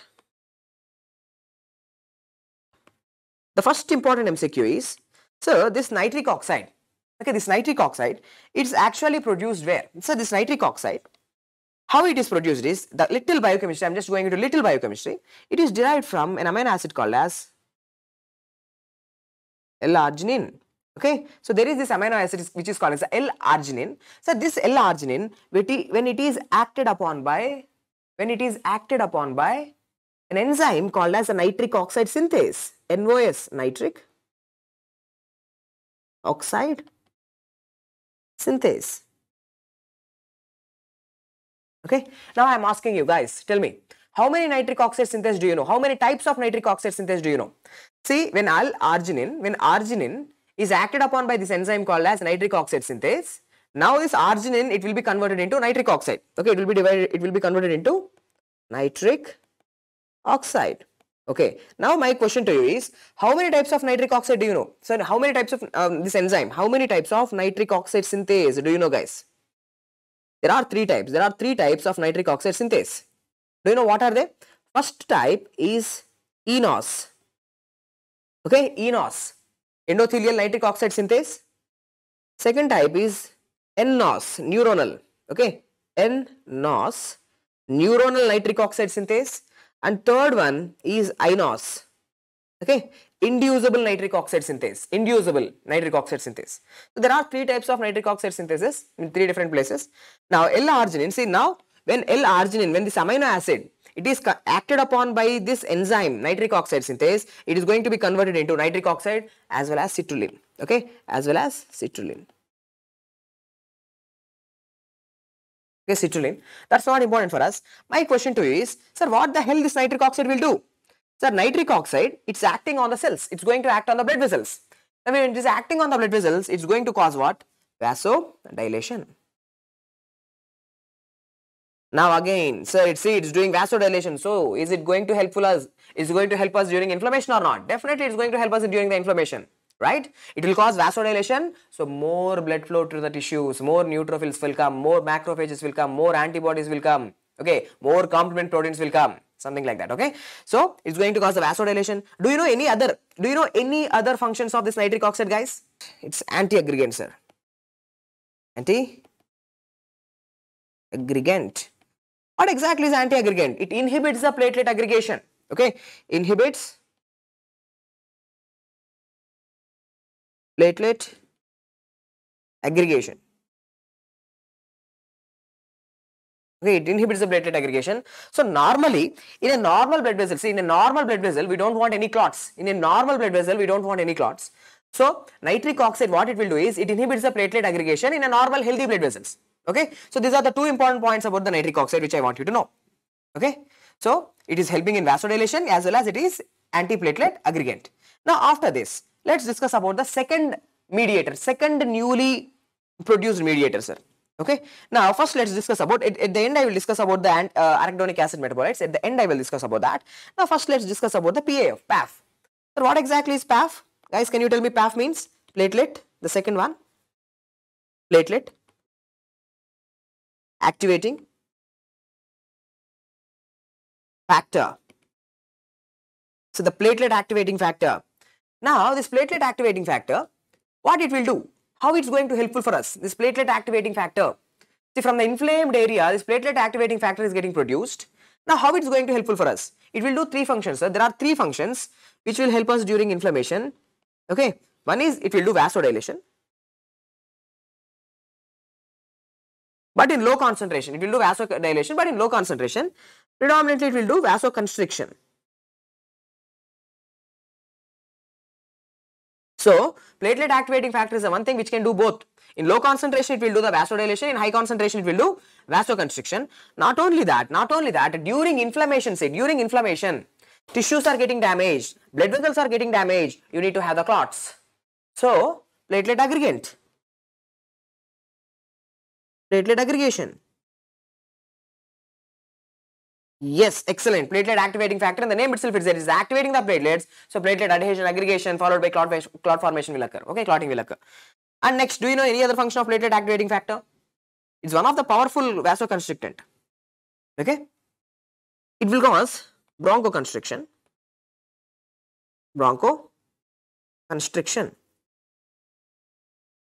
Okay, so previously you have seen who is causing the bronchoconstriction. Ek baar dekho, sir, bronchoconstriction is done by histamine.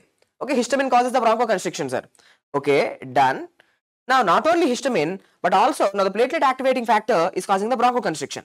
Okay, but I want you to answer, guys. Tell me, which cytokine do you know? Okay, just tell me that chemical which is the potent bronchoconstrictor out of all. Histamine, serotonin, like so many things are there.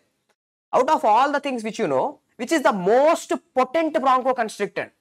Okay, which chemical will cause bronchoconstriction more powerfully? Do you have any idea? The most potent bronchoconstrictor, okay, let me write here itself. It will come again. Most potent bronchoconstrictor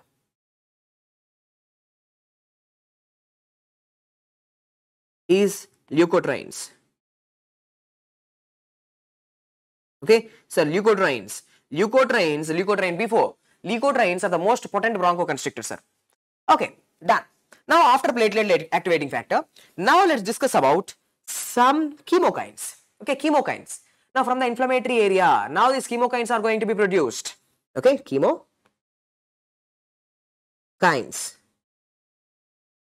Okay, so what exactly are these chemokines, if you ask me? So what exactly are these chemokines? So in the name itself is there. Chemo means chemicals, kines helping in movement. So chemokines are what? These are the chemotactic agents. Okay, they help in the they help in attracting the WBCs to the area of inflammation. Okay, so chemokines are nothing but the cytokines. Dekho, chemokines are nothing but the cytokines. They help in movement of the blood cells or WBC towards the area of inflammation. Okay, so these are the chemoattractants, right? Chemoattractants. These are the chemoattractants. Now, how many types of chemokines are there? Okay, there are different types of chemokines. Based on the structure, there are different types of chemokines. Now, let me write one by one. The first type of chemokines are called as C chemokines, C type. Okay, C chemokines. The second type is called as CC chemokines. The third type is called as CXC. Okay, CXC type of chemokines. And see, it's all based on the structure. What is RC? What is CX? Okay, it's based on the structure. We don't want to go in that much detail. So the fourth type of chemokines are called as CX3C chemokines. CX3C chemokines. Okay, these are the different types of chemokines. What all these chemokines will do, I will give you the examples. Okay, I will give you the example of every class. What is C chemokine? What is CC chemokine? What is CXC chemokine? What is CX3C chemokine? I will give you the examples. Important, sir. Important. Now, all these agents at the end of the day, they help in what? They help in movement, chemoattractants, chemotaxis kind of thing. Okay. Now, let's begin with the first C chemokine. Okay, let's begin with the C chemokine. This is the first example I am giving you. Lymphotactin.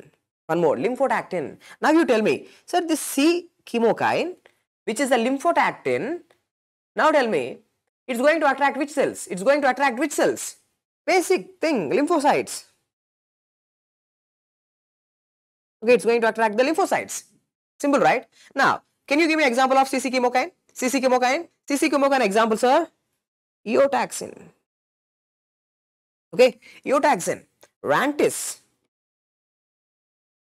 Okay, these are all examples. Okay, these are all examples. Eotaxin, rantis, and MCP. See, no need to go in that much detail. Okay, no need to go into the full forms. Sir, what I am showing you here is this lymphotactin is a chemical. It's a chemo attractant. It helps in the recruitment. It helps in the recruitment of the lymphocytes to the area of inflammation. And eotaxin, rantis, MCP, all these are all examples of chemoattractants. Now tell me, eotaxin, the name itself is there. It's going to recruit what? Its cells? It's going to recruit eosinophils.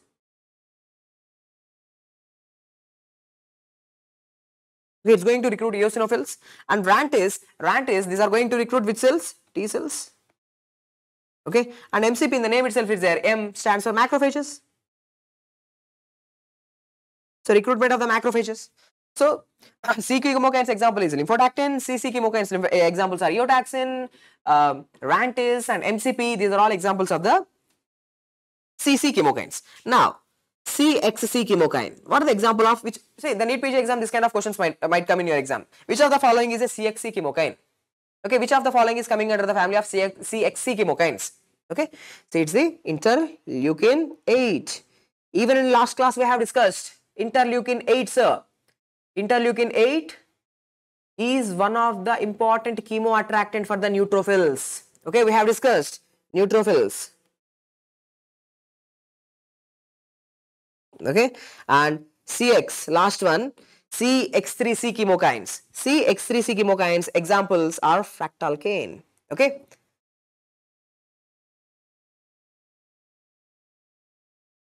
Okay, so this fractalkane, it's going to recruit which cells? It's going to recruit T cells and monocytes. So these are the chemicals, okay, which you need to know. First thing, chemokines are what? They are chemoattractant agents, sir. They are the chemoattractant agents. How many types are there? 4 types. C chemokines, CC, CXC, CX3C. Done. Sir, lymphotactin is an example of C. Eotaxin is an example of CC. Next, interleukin 8 is an example of CXC. And last, fractalkane is an example of CX3C. Done. Okay. And which cells they are recruiting, which cells they are attracting, I have given the list. Done, sir. So we have done with the chemokines also. Now, after doing the chemokines, first listen, chemokines are what? They are nothing but the cytokines. They are nothing but the cytokines which are helping in the attraction of the blood cells. Okay. The WBC, different types of WBC. Now I am going to discuss about cytokines. Which type of cytokines? Now I am going to discuss about interleukins. Okay, first cytokines. Okay, chemokines are also cytokines. Now which type of cytokines I am going to discuss about? I am going to discuss about interleukins. Interleukins. Okay, now very important area. Lots and lots of times the questions will come from this area. Interleukins, sir. Okay. There is no such mnemonic. Okay, you need to buy heart it, sir. You need to buy heart it. There is no mnemonic, but in future I will try to make a mnemonic, sir. See, for me, just like, it's there in the mind. If you repeat it many times, you can, So out of this, if you ask me out of this one thing, sir, I want to remember one thing. See, this interleukin 8 attracts neutrophils. It is belonging to CXC. That's the question. Okay, that's a question, sir. Next, we are going to discuss about the interleukins. Now tell me, which type of interleukins do you know? Fun mode. Which type of interleukins do you know?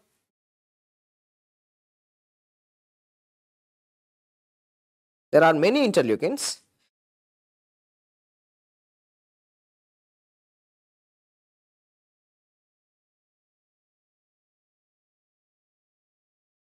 Now,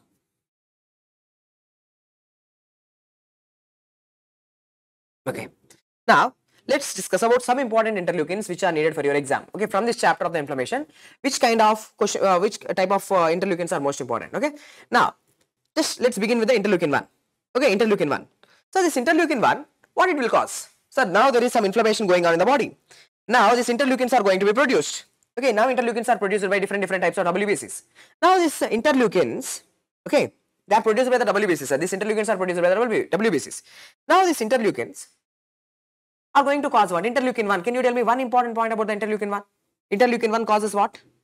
Interleukin 1 is the interleukin which is going to cause a fever. It's a pyrogen. It's a pyrogen, sir. Interleukin 1 is one of the important pyrogen. Even we have discussed this in the topic of the pyroptosis. In the topic of the pyroptosis, I have discussed caspase number 1 activates interleukin 1. Interleukin 1 causes fever. Pyroptosis topic. Okay. Now, interleukin 5. Okay, go and watch the topic. Pyroptosis is also very important for your exam. Interleukin 5, what it will do? Interleukin 5, it will cause eosinophil activation. Eosinophil activation. Okay, eosinophil activation, sir. Activation of the eosinophils, not the recruitment. Eotaxin is the one which helps in the recruitment. Eotaxin. Dekho, eotaxin is helping in the recruitment of the neutrophils, not the activation. Now, interleukin 5 helps in eosinophil activation, sir. Interleukin 6, any idea, guys? Interleukin 6, again fever. Okay, again it's going to cause a fever, and interleukin 6 have an important role in the regulation of the acute phase reactants. At the end I will discuss about the acute phase reactants. During the time of inflammation in our body, certain proteins will go up and certain proteins will go down. These are the acute phase reactants. So, it's a regulation. Interleukin 6, one more important MCQ is, it's a regulation of, okay, regulation, MCQ, interleukin 6, it helps in regulation of acute phase reactants. Okay. Now, for example, see, now imagine you are having some inflammation. Right now, you are having inflammation in your body. Now, we know C-reactive protein is going to be elevated.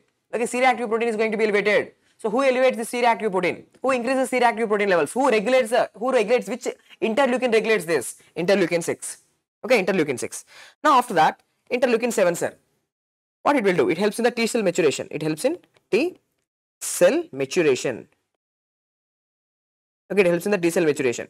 Interleukin 8. Where we have discussed interleukin 8? Just now we have discussed, sir. Just now. Interleukin 8. Dekho. Same interleukin. Say this interleukin, yes. It's also a chemokine. It's also a chemokine. It helps in recruitment of the neutrophils, right? So interleukin 8, what it's doing? Recruits neutrophils. Okay, it recruits the neutrophils, neutrophil recruitment. And the last, very, very important, this is my favorite. This is my favorite, sir. This is something special. Out of all the interleukins, this is something special, sir. Do you know what is that? Sir, interleukins normally, they are pro-inflammatory, right? They are helping in the process of inflammation. Okay, they are helping in the process of the inflammation. Now, interleukin 10 is the one interleukin which is, any idea? Any idea, fun mode? Rain, fun mode? Any idea? Interleukin 10 is anti-inflammatory.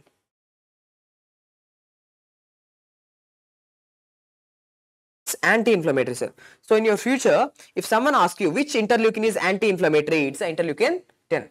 Interleukin 10, sir. Now, it's only anti-inflammatory. It's only anti-inflammatory. So, say for example, say tissue damage occurred. Tissue damage occurred. Inflammation have started. Now, lots and lots of neutrophils came, macrophages came, complement systems are activated. Now, once healing occurs, everything is set right, sir. Now the bacteria is killed, everything is now normal. Now, do you want still the inflammation in this area? No. What do we want? We want to take out the inflammation from that area. So that is, who is going to do that job for you? Interleukin 10, anti-inflammatory now. Now anti-inflammatory will stop the inflammation. Okay. Next, interleukin 4 and 6, these are both pro as well as anti-inflammatory. So for us as a doctors, we have to know these basic things. Okay.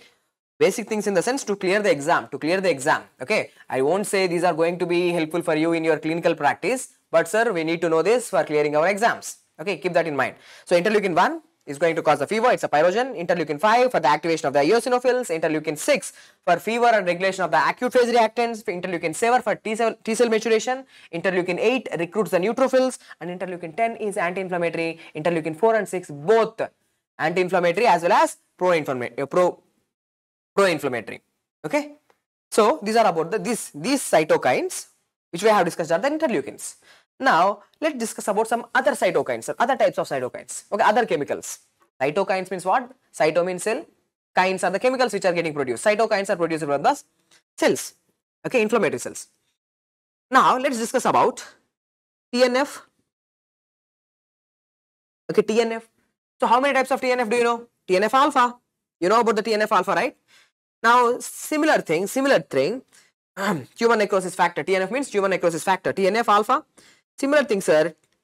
Transforming growth factor beta.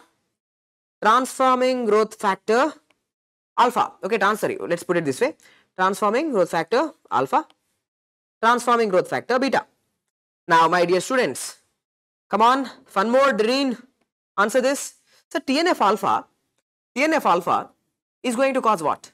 Do you have any idea what TNF alpha is going to cause in our body? It's responsible for which inflammatory reaction. It helps in, like, how it's going to help us in inflammation, sir? See, let me tell you, TNF alpha is going to cause a fever again. So where we have seen fever previously, sir, interleukin 1, interleukin 1 causes the fever, and interleukin 6 also causes the fever. So now you should know interleukin 1, interleukin 6 as well as TNF alpha are going to cause fever, sir. And not only that, TNF alpha, if you want to remember one more point, so TNF alpha is going to cause cachexia, sir. Cachexia, weight loss, severe weight loss. Okay, cachexia, the cancer cachexia patients, TNF alpha is going to cause the weight loss also. Now TGF alpha, transforming growth factor alpha. So this transforming growth factor alpha, one important point for your exams. Okay, for your exams, the one thing which I want you to know is, this TNF alpha levels are elevated in a disease, sir. There is a disease in which the TNF alpha levels are elevated. Can you tell me the disease? It's a gastric problem. I will tell you what's the problem also. There is hyperplasia of the foveolar cells in the stomach. There is this one disease where there is hyperplasia of the foveolar cells in the stomach, leading to cerebriform appearance of the gastric mucosa. If you look at the stomach, the gastric rugae, they will look like a brain. This is called as a cerebriform appearance. So now can you tell me what is the disease? The disease in which the TNF alpha levels are elevated, leading to cerebriform appearance of the gastric mucosa. So that disease here, it's called as, okay, that disease it's called as Menetrier's disease. Okay, that disease is called as Menetrier's disease. Okay, and TGF beta is going to cause a fibrosis, sir. TGF beta, it's going to help in wound healing fibrosis. Okay, mainly the wound healing, sir, fibrosis. Okay, so during healing, fiber deposition, healing should occur, right? Fibrogenic. This TGF beta is fibrogenic. More and more fibers, collagen fibers will be deposited, so scar formation will occur. Okay, so three types we have discussed: TNF alpha for fever, TNF alpha for cachexia also. Okay. Okay, cachexia, cancer cachexia. Now TGF alpha, transforming growth factor alpha for the Menetrier's disease, TGF beta for fibrosis. Now after this, let's discuss about some more cytokines. These are called as interferons. Now, how many types of interferons do you know? I'm asking you. Reen, how many types of interferons do you know? Okay, see, any idea about the interferons? See, macrophages, let's write. Macrophages. These macrophages are going to produce an interferon called as interferon alpha, sir. Interferon alpha is produced by Yes, alpha, beta, gamma. Yes, 3 types of interferons. What are they? Interferon alpha, interferon beta, and interferon gamma. Interferon alpha, interferon beta, interferon gamma. My question to you is, okay, my question to you is, sir, interferon alpha is produced by macrophages. Okay, sir. Then who produces interferon beta? Who produces interferon beta? So this interferon beta, it is produced by fibroblast. Okay, fibroblasts are going to produce the interferon beta. Then who produces the interferon gamma? It's the T helper 1 cells. Okay, T helper 1 cells. So macrophages produces the alpha, fibroblast produces the beta, T helper 1 cells produces the gamma, interferon gamma. Okay, now question to you is, in your exams, every time this, like, many times in your Viva exams they might ask you this, sir, macrophages produces the TNF alpha. So what is the function of this TNF alpha? So this TNF alpha function, exam point of view, sir, it is antiviral. Okay, antiviral. Okay, it's antiviral. TNF beta, for your exam point of view, okay, for your exam point of view, one important point about this TNF beta is, so this TNF beta is actually, we synthesize this TNF beta and we use this TNF beta for the treatment of, which disease? There is a disease in which we use the interferon beta. Can you tell me? That is multiple sclerosis. There is a disease called as multiple sclerosis, sir. It's a demyelinating disorder in the central nervous system. Sir. Multiple sclerosis. Now, in that disease, we use TNF beta. Okay, TNF beta. Next and last one, interferon gamma, sir. Interferon gamma. So this interferon gamma is helping in. It is going to be mainly helpful during the chronic inflammation. During granuloma formation.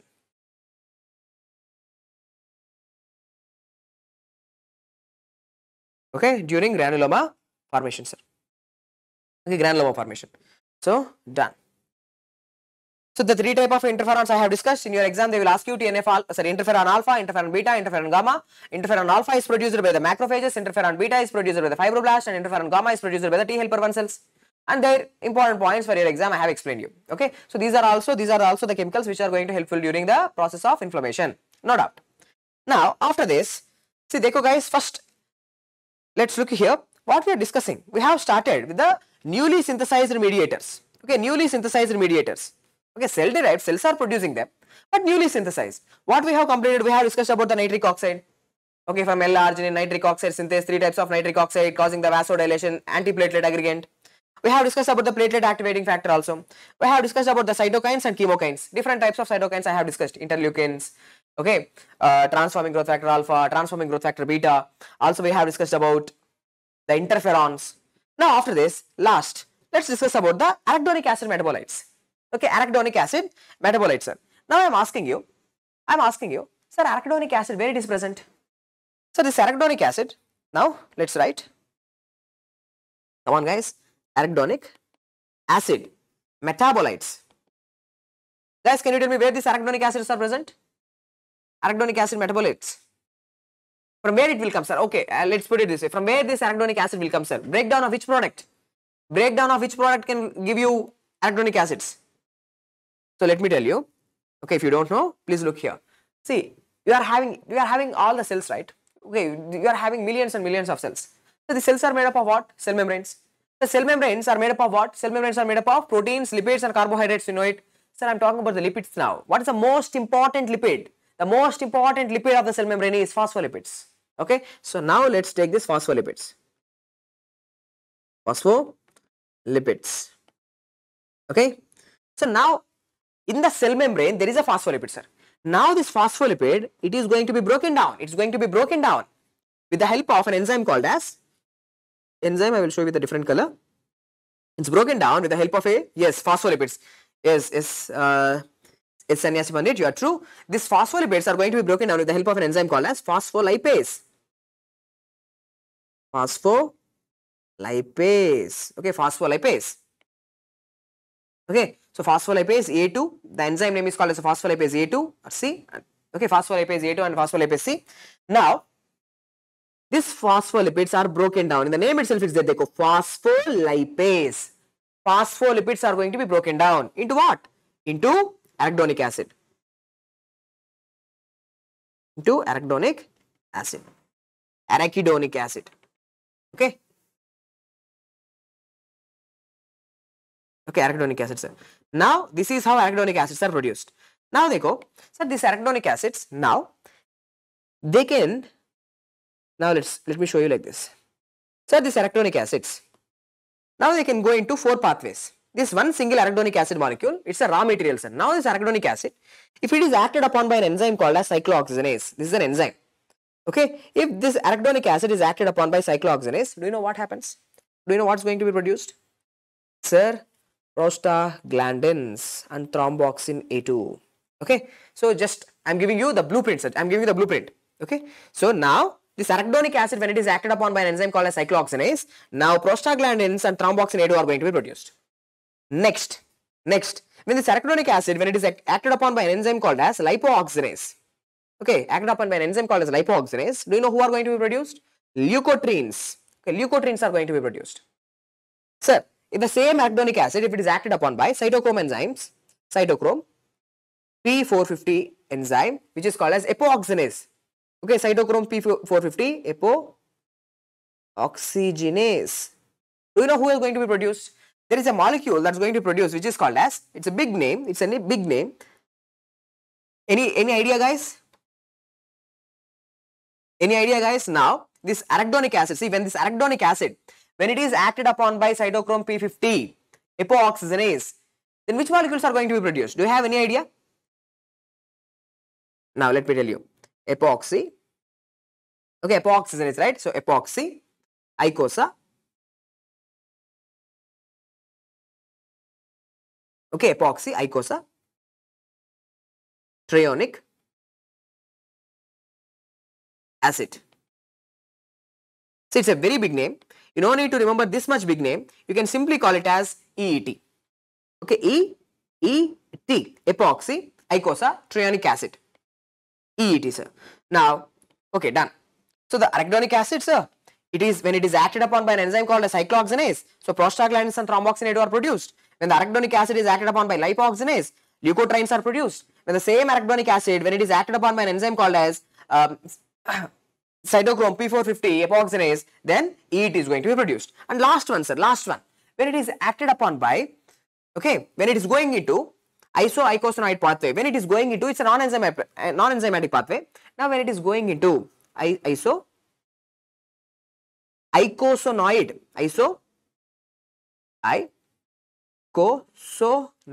pathway. Okay, so icosanoid pathway, then do you know what's going to be produced? Any idea? Yes, icosanoid pathway. Isoprostane is going to be produced. Isoprostane. Okay, this is how isoprostane is produced. Sir, isoprostane is the one which causes the vasoconstriction. Okay, it's going to cause the vasoconstriction. Now, if you ask me, sir, what this EET will do? Sir, EET is going to do vasodilation. So, these are the miscellaneous things. The last two things are miscellaneous things. Even if you don't know for your MBBS level, not a big deal. Okay, but the first two are very important, sir. First two are very important. So, what I am trying to put in your mind is, देखो, now, phospholipids which are there in your cell membrane, they are acted upon by an enzyme called as phospholipase A2. So, this phospholipase A2 is going to break the phospholipids into arachidonic acids. Now, these arachidonic acids, they can go into the pathway of cyclooxygenase, lipooxygenase, or they can enter into the epooxygenase pathway or iso-icosanoid pathway. But the first two are very important, sir. First two are very important. See, when this arachidonic acid, okay, let's write the cyclooxygenase pathway. Now, I am writing with the cyclooxygenase pathway, right? First, let's see, cyclooxygenase pathway. Okay, cyclooxygenase pathway. Now, in the cyclooxygenase pathway, what is happening? I will write from the beginning. Okay, I'll write from the beginning, sir. So, membrane phospholipids. What do you have? Membrane phospholipids. Now, tell me, so this membrane phospholipids, they are acted upon by what? They are acted upon by phospholipase A2. Okay, phospholipase A2 or C, phospholipase C. Now, when they are acted upon by phospholipase A2, now what happens, sir? Phospholipids are going to be broken down into arachidonic Okay, they are going to be broken down into what? Arachidonic acid.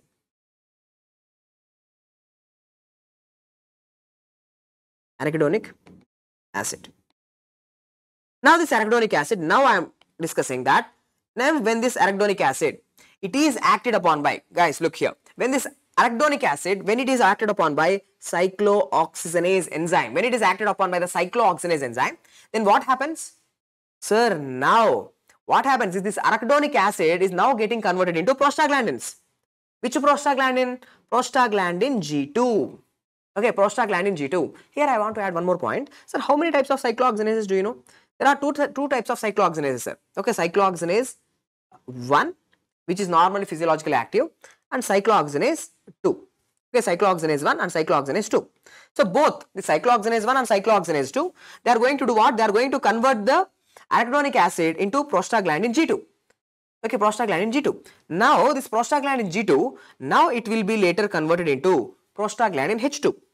Okay, prostaglandin H2 with the help of due to the process of peroxidase. Okay, with the help of this enzyme peroxidase, the prostaglandin G2 is converted into prostaglandin H2. Now, see what happened to this prostaglandin H2. Now, point is this prostaglandin H2. Now, if it is acted upon by an enzyme called as thromboxane synthase. Now, it is acted upon by what? Thromboxane synthase. Okay, thromboxane synthase. Okay, thromboxane synthase. Okay, thromboxane synthase. Now what happens? Thromboxane A2 is going to be produced. Now you understood how thromboxane A2 is produced now? Sir, in the cyclooxygenase pathway, the membrane phospholipids are broken down by phospholipase A2. Arachidonic acid is produced. When this arachidonic acid is acted upon by cyclooxygenase enzyme, prostaglandin G2 is produced. The prostaglandin G2 is converted into prostaglandin H2. Now this prostaglandin H2, when it is acted upon by an enzyme called as thromboxane synthase, now thromboxane A2 is produced, sir. Now what is the function of this thromboxane A2? Do you know any idea? Do you have any idea? Do you have any idea what happens? Like what this thromboxane A2 is going to do?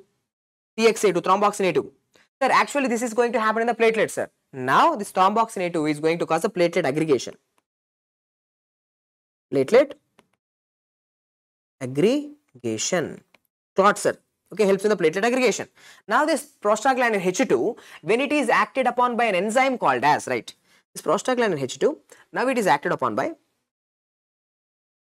prostaglandin, okay, E2, D2, F2 synthase. Okay, now what is the enzyme? See, dekho, now the enzyme name itself is prostaglandin E2, D2, F2 alpha. This is F2 alpha synthase. Now, this prostaglandin H2 will be converted into, now this prostaglandin H2 will be converted into prostaglandin E2, prostaglandin D2 and prostaglandin F2 alpha. Okay, this is how prostaglandin E2 is produced.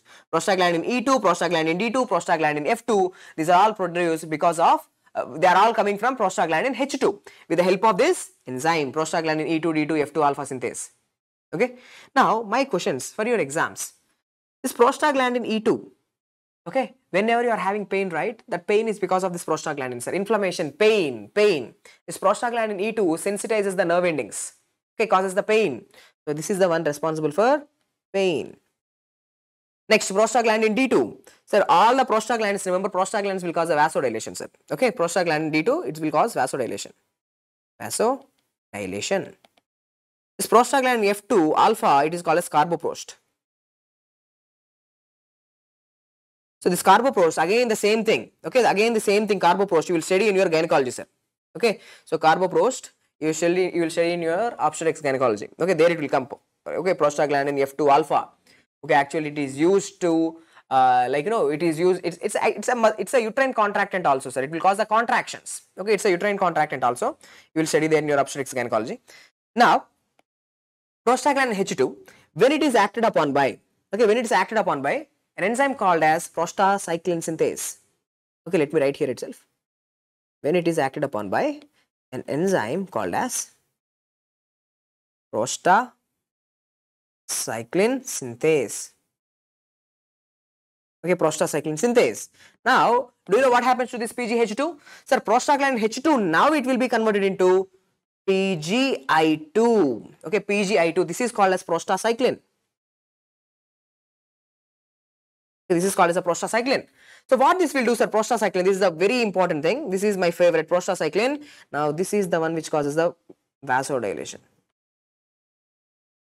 Okay, vasodilation during inflammation. So, prostaglandin I2, prostacyclin, and it also inhibits, sir, it inhibits, sir. Now see, this prostacyclin in a normal healthy blood vessel, it causes the vasodilation and it is anti-platelet. Okay, it's anti-platelet, sir. Okay, it's anti-platelet. What does I mean by it? Inhibits platelet aggregation. Okay, it inhibits the platelet aggregation. So done. Okay, so these are the points which I want you to know. So arachidonic acid pathway. Okay, is it clear? Arachidonic acid pathway. Now here I have just, okay, let me first sum up, sir. Let me first sum up. Now देखो, first I have discussed with the cyclooxygenase pathway. Okay, I am discussing about the cyclooxygenase pathway. When the membrane phospholipids are broken down by phospholipase A2, now arachidonic acid is produced. Now when this arachidonic acid, when it is acted upon by an enzyme called as cyclooxygenase, do you know why? No, you can ask me, sir, why the cyclooxygenase is activated? Because the cyclooxygenase, देखो, what exactly happens during inflammation is maybe because of bacteria, lipopolysaccharides, okay, or interleukin 1 or TNF alpha. Okay, all these substances, they will activate this cyclooxygenase 2, sir. They will activate this enzyme called as cyclooxygenase 2, especially during pathological conditions. The cyclooxygenase 2 is activated, so arachidonic acid now gets converted into prostaglandin G2. Prostaglandin G2 will be converted into prostaglandin H2. This from here pathways differ, sir. So from here, this prostaglandin H2 can enter into the pathway of thromboxane A2 synthesis, can enter into the pathway of prostacyclin synthesis, or can enter into the pathway of prostaglandin E2, D2, F2 synthesis. Okay, depends on the enzyme, the end product will be differ. Okay, now here, look, all this whatever I am showing you, okay, all this whatever I am showing you here, what exactly these things are, guys, can you tell me what exactly are these? These are the inflammatory mediators, right? They are going to cause what? They are going to cause the inflammation. Now imagine, now I am having severe inflammation going on in my body. Now imagine I am having arthritis, sir, inflammation. I am having inflammation, pain. Now what you need to do as a doctor? You have to decrease my pain. So what you have to do? What you have to do with these inflammatory mediators? You have to decrease these inflammatory mediators. How can you decrease the inflammatory mediators? By giving steroids. Steroids are anti-inflammatory, you know it. Steroids are anti-inflammatory. Do you know what steroids will do? So steroids, okay, so steroids will inhibit this. Okay, steroids are going to inhibit the phospholipase A2. That's it. Okay, if you inhibit the if you inhibit the phospholipase A2, the production of this inflammatory mediators decrease. So inflammation automatically decreases. Sir, or you can inhibit the cyclooxygenase also. You can inhibit the cyclooxygenase. Who can inhibit the cyclooxygenases? Say NSAIDs, non-steroidal anti-inflammatory drugs. You know it, right? Aceclofenac, diclofenac, ibuprofen. These are the non-steroidal anti-inflammatory drugs. They decreases your pain. How they decreases your pain, sir? Because they inhibiting the cyclooxygenase.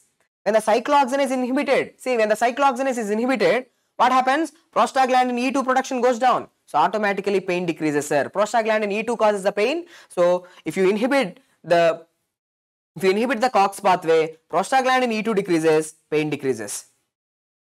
Okay, as simple as that. Okay, as simple as that. Okay.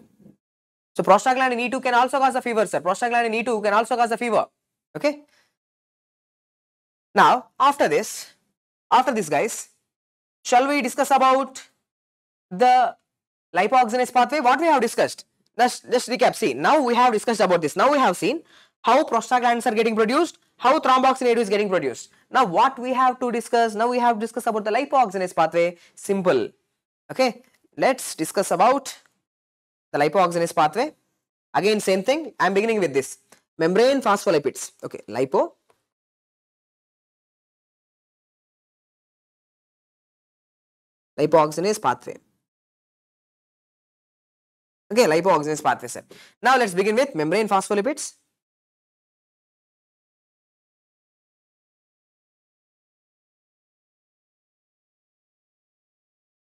Now this membrane phospholipids, tell me what happens. With the help of enzyme phospholipase A2C, now it's going to be broken down into arachidonic acid.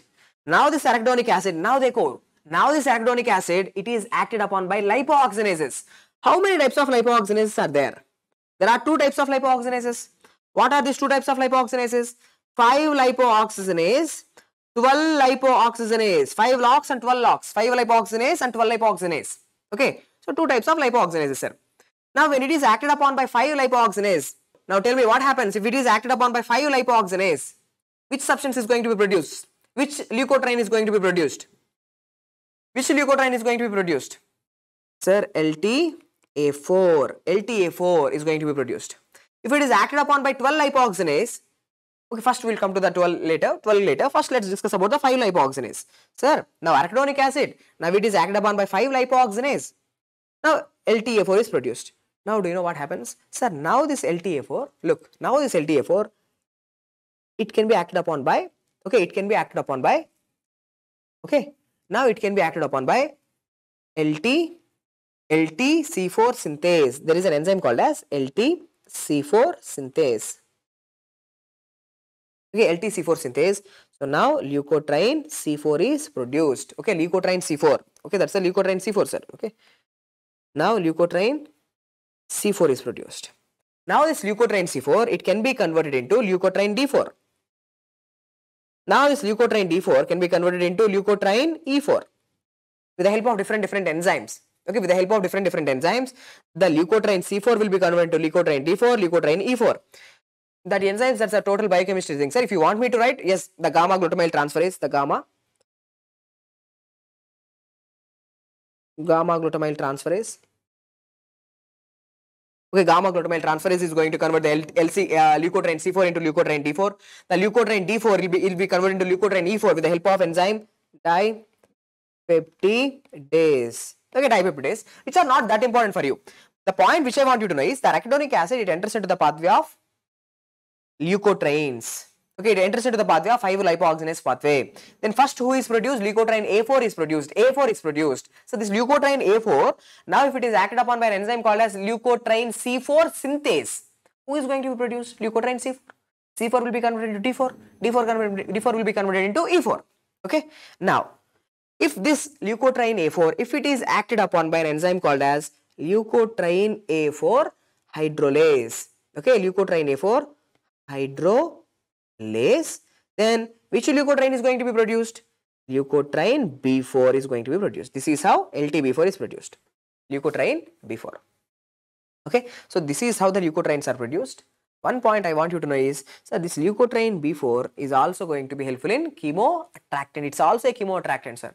It's also going to recruit the neutrophils. So it is also helping in chemotaxis.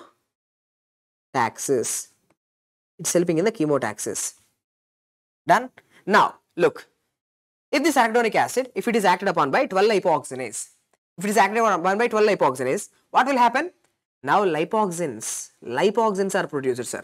Okay, lipoxyn A4, okay, lipoxyn XA4, lipoxyn XB4. These are the substances which are produced. Okay, so 12 lipoxygenase, if it is entering into the pathway of 12 lipoxygenase, then lipoxygens are produced. Remember, these lipoxygens, they are anti-inflammatory.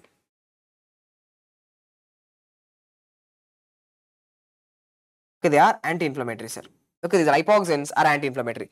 So this is how the leukotrienes are produced. The important point about them is these leukotrienes, these leukotrienes, not only this also, they are the potent, right?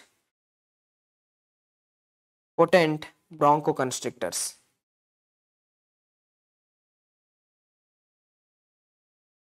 They are the potent bronchoconstrictors. They will cause bronchoconstriction. They are the potent bronchoconstrictors, sir. Okay? Yeah. Completed. Okay, they are the potent bronchoconstrictors. So with this, what we have completed?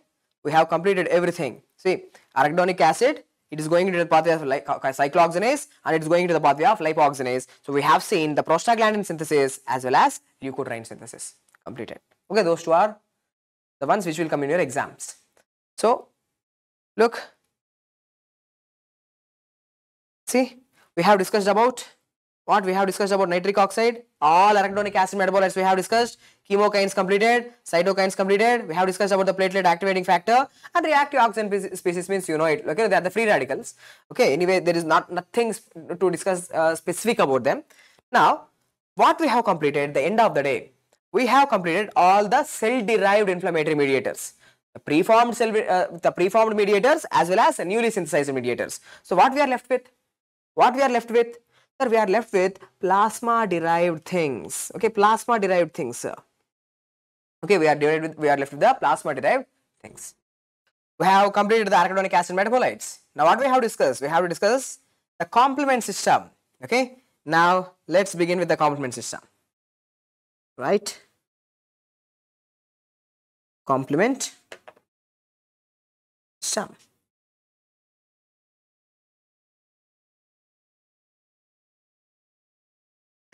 Most of the students, they will confuse between complement system and coagulation cascade. Complement system is totally different thing. It's an immune thing. Okay, it's an immune thing. There are certain proteins in your plasma, sir, which are called as the complement proteins. These are the complement proteins C1, C2, C3, C4, C5, C6, C7, C8, C9. There are these complement proteins present. Whenever there is an infection, these complement proteins are activated. Once the complement proteins are activated, they will start to kill the organisms. They will kill the bacteria. Okay, so complement system, it's a more kind of immune thing. Clotting is different. Okay, clotting is different. They are going to form the blood, clot to prevent the blood loss. Okay, now in this complement system, what I want you to know, there you go guys, here in this image you can clearly see. So the complement system, see the complement system, it can be activated by three pathways. There are three pathways with which the complement system is activated. So what are these three pathways? There you go, classical pathway, alternate pathway, and there is also one more pathway called as the lectin pathway. Okay, mannose binding lectin pathway. So for your exams, mainly you need to know about the classical pathway and alternate pathway, sir. Mainly the two important pathways by which the complement systems are getting activated. Now first itself I am telling you, see, first itself I am telling you, once the complement system is activated, at the end of the day, dekho, sir, complements are getting activated, there is something called a C3 convertase, C5 convertase. At the end of the day, look, C5b to C9, C5b to C9. Do you know what is this C5b to C9? I will tell you in detail, one by one we will go. Do you know what is this C5b to C9, sir? This is something called as MAC, membrane attack complex. At the end of the day, once the complement system is activated, it doesn't matter whether it is by classical pathway or alternate pathway, doesn't matter. At the end of the day, who is going to be produced? Membrane attack complex is going to be produced. This membrane attack complex is going to cause cell lysis, cell death. Which cell death? Bacterial death. Okay, it's going to kill the bacteria, it's going to kill the microbes. Okay, so this is the point which I want you to know. So complement system, it is activated by three pathways. First, right, one by one. It's activated by how many pathways? Classical pathway, classical pathway. The second pathway is alternate pathway. Okay, alternate pathway. And the third pathway is lectin pathway. Okay, mannose binding lectin pathway. Mannose binding lectin. Okay, mannose binding lectin pathway. Okay, these are the three pathways. So at the end of the day, because of the activation of this, okay, complements are activated, sir. At the end of the day, who is going to be formed? Membrane attack complex will be formed. So what exactly is membrane attack complex? C5b to 9. Okay, C5b to C9. Okay, C5b to C9. Sir, you will get it out. Sir, what is this C5b to C9, sir? Don't worry, I will explain you. Okay, these are the complement proteins. So these complement proteins are going to form the membrane attack complex. This membrane attack complex puts pores, sir. It's like a drilling mission. This membrane attack complex is like a drilling mission. It puts holes into the cell membrane of the bacteria, so that what happens? Now more and more water will go into the bacteria is going to become swollen, it's going to be like in a total water balloon, it's going to burst away, right? So this membrane attack complex, it will put holes in cell membranes. Okay, it's going to put the holes in the cell membrane. So because of that, the bacteria will swell, I will show everything, and it's going to be killed. It's going to be killed, sir. So now, having said that, first let's begin from the basics. Okay, let's begin from the basics. So what is a complement pathway? Right, complement. Okay, complement pathway. But let me show you the diagram once. In between, some important things are there. Dekho, complement pathway, sir. Okay, complement system, the classical pathway. First I am going to discuss about the classical pathway. Okay, not complement pathway, sorry. The classical pathway. Okay, classical pathway. Now, in the middle, in our journey, what we will see is, we will encounter the word C3 convertase. We will encounter the word C5 convertase. Okay, just I am telling you. Okay, in the topic, now we are going to discuss that. Sir, classical pathway is going to activate C3 convertase. C3 convertase after C5 convertase. At the end of the day, MAC is going to be produced. Okay, just showing you. Okay, now let's take the bacteria, sir. Now we have to draw the bacteria. Okay, now let's the bacteria. See, this is the bacteria, the bad guy. Now he's very sad, sir. Now he's very sad. Okay, he's very sad. Do you know why? Because we are going to kill him. How? By the classical pathway. So what exactly is classical pathway? Sir, classical pathway, it is activated by IgG and IgM antibodies. GM. I used to remember something like, there is a famous mnemonic GM, General Motors. You know, right? The General Motors which makes the cars in the foreign countries. General Motors, mainly in the US. General Motors makes classical cars. General Motors make the classical cars. I have read it. Like, it's a very famous mnemonic from a very great teacher. So, the classical pathway is going to be activated. The classical pathway is going to be activated because of this these antibodies. Now, where are these antibodies, sir? Now, these antibodies, dekho. Now, these antibodies, they are bonding with the antigen. See, now this is the antibody. Which antibody? IgG antibody or IgM antibody. Okay, IgG antibody or IgM antibody. Now, they came and now they are binding with the antigen. Okay, now they are binding with the antigen on the bacterial surface. Now, do you know what it will do? Now, this antigen antibody complex, now this antibody is going to activate the complement proteins.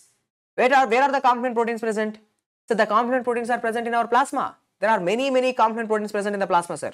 Okay, now these complement proteins are going to be activated. These complement proteins, they will also come into the tissue. Because of the leakage, even these complement proteins came into the tissue, sir. Now, देखो what happens. Sir, this IgG antibody or IgM antibody, first what it will do is, it will activate the complement number 1. Okay, it's activating the complement number 1, C1. Okay, now what this C1 will do? Actually, this is C1q, but anyway, it is activating the complement number 1, protein number 1. So, the C1, now it is going to activate complement number 2 and 4. Okay, complement number 2 and complement number 4. So, previously these complements are inactive, they are always sleeping, sir. The complements are sleeping. Now, let me tell you one thing. Once, for example, if this is C1, okay, if you activate the C1, it is going to be converted into C1a and C1b. It is going to split into 2 parts. Same thing. If you activate, see this is C2. Imagine this is C2. It is inactive, sir. If you activate it, it is going to split into 2 parts.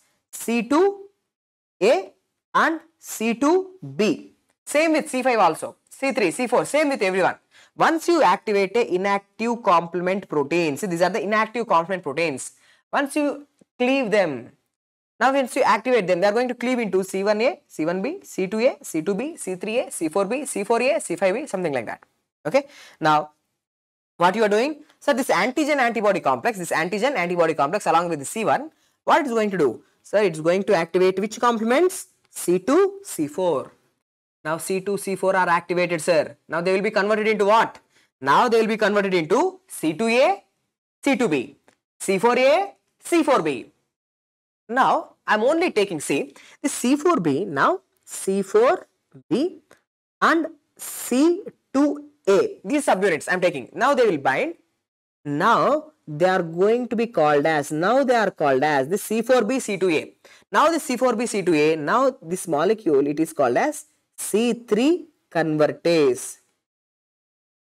Okay, now you understood what is C3 convertase? So, C3 convertase is nothing but these activated complements. These activated complements are C4b, C2a. Now, together it is working as an enzyme. It is going to work as an enzyme. What is the enzyme name? The enzyme name is called as C3 convertase. The name itself is there. What it is doing? It is going to convert inactive C3 into active C3. So, what is going to happen?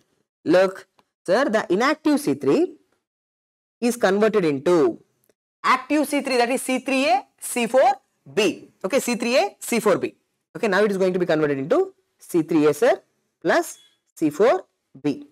Now here we are taking this 3B, sir. Now we are going to take this. Okay, now we are going to take C3A and sorry. Now just clear this C3A and C3B. Okay, C3A, C3B. Now we are going to take this 3B. Now we are going to take this 3B, sir. Now, right, this 3B. Now the same thing. Okay, now the same thing. C4B, 2A, 3B. Same, this 2A. Okay, I am talking about this 2A, sir. Now C4B, 2A, this 3B, C3B. Now they all will fuse. Now they all will act like an enzyme again. This C3B is coming and binding, sir. Now this molecule, this C4B, 2A, 3B. Okay, the C4B, 2A, 3B, this molecule is called as now C5 convertase. C5 convertase means what? It's going to activate C5. Already we have we have activated C1 activated, C2 activated, C3 activated, C4 activated, everything is activated, sir. Okay. Now this C5 convertase, do you know what it will do? The C5 convertase. Now it is going to convert inactive C5. See, for example, now the inactive C5, so this is inactive C5.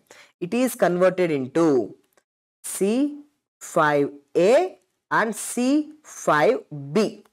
Now this is our hero. The hero is the C5B, sir. This C5B is the hero. Once C5B is activated, do you know what it will do? It will activate C6, C7, C8, C9. So now the C5B, it is going to fuse with, C6, C7, C8, C9. Okay, so C5B, C6, C7, C8, C9. Now all of them, they will fuse. Sir. Now this is a drilling mission now. Now it is going to form what? They will all fuse and they are going to form a channel kind of thing, which is called as membrane attack complex. Now this is the membrane attack complex. Now tell me, what exactly is membrane attack complex made up of? The membrane attack complex is made up of C5B, C6, C7, C8, C9. So C5B to C9, this is called as membrane attack complex. Do you know what this membrane attack complex is going to do? Now it's like a drilling machine. Now it will put holes. Now this is the membrane attack complex. Now it's going to put holes, sir. Thousands and thousands of membrane attack complex are going to be produced. See now, everywhere holes in the cell membrane. Now through these holes, what happens? Now water will start to enter into the cell.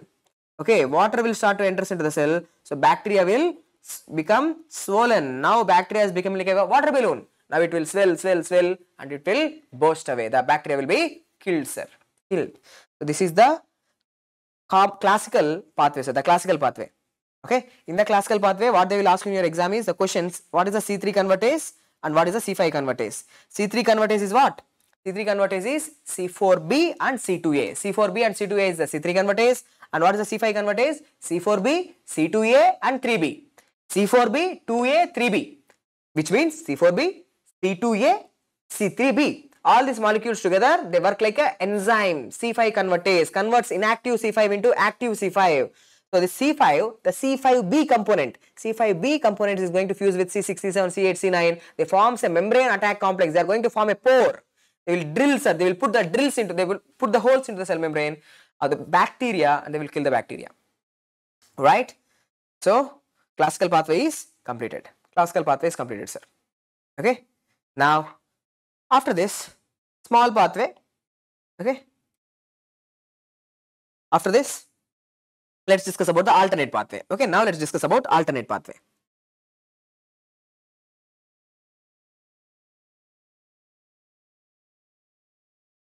Okay, alternate pathway.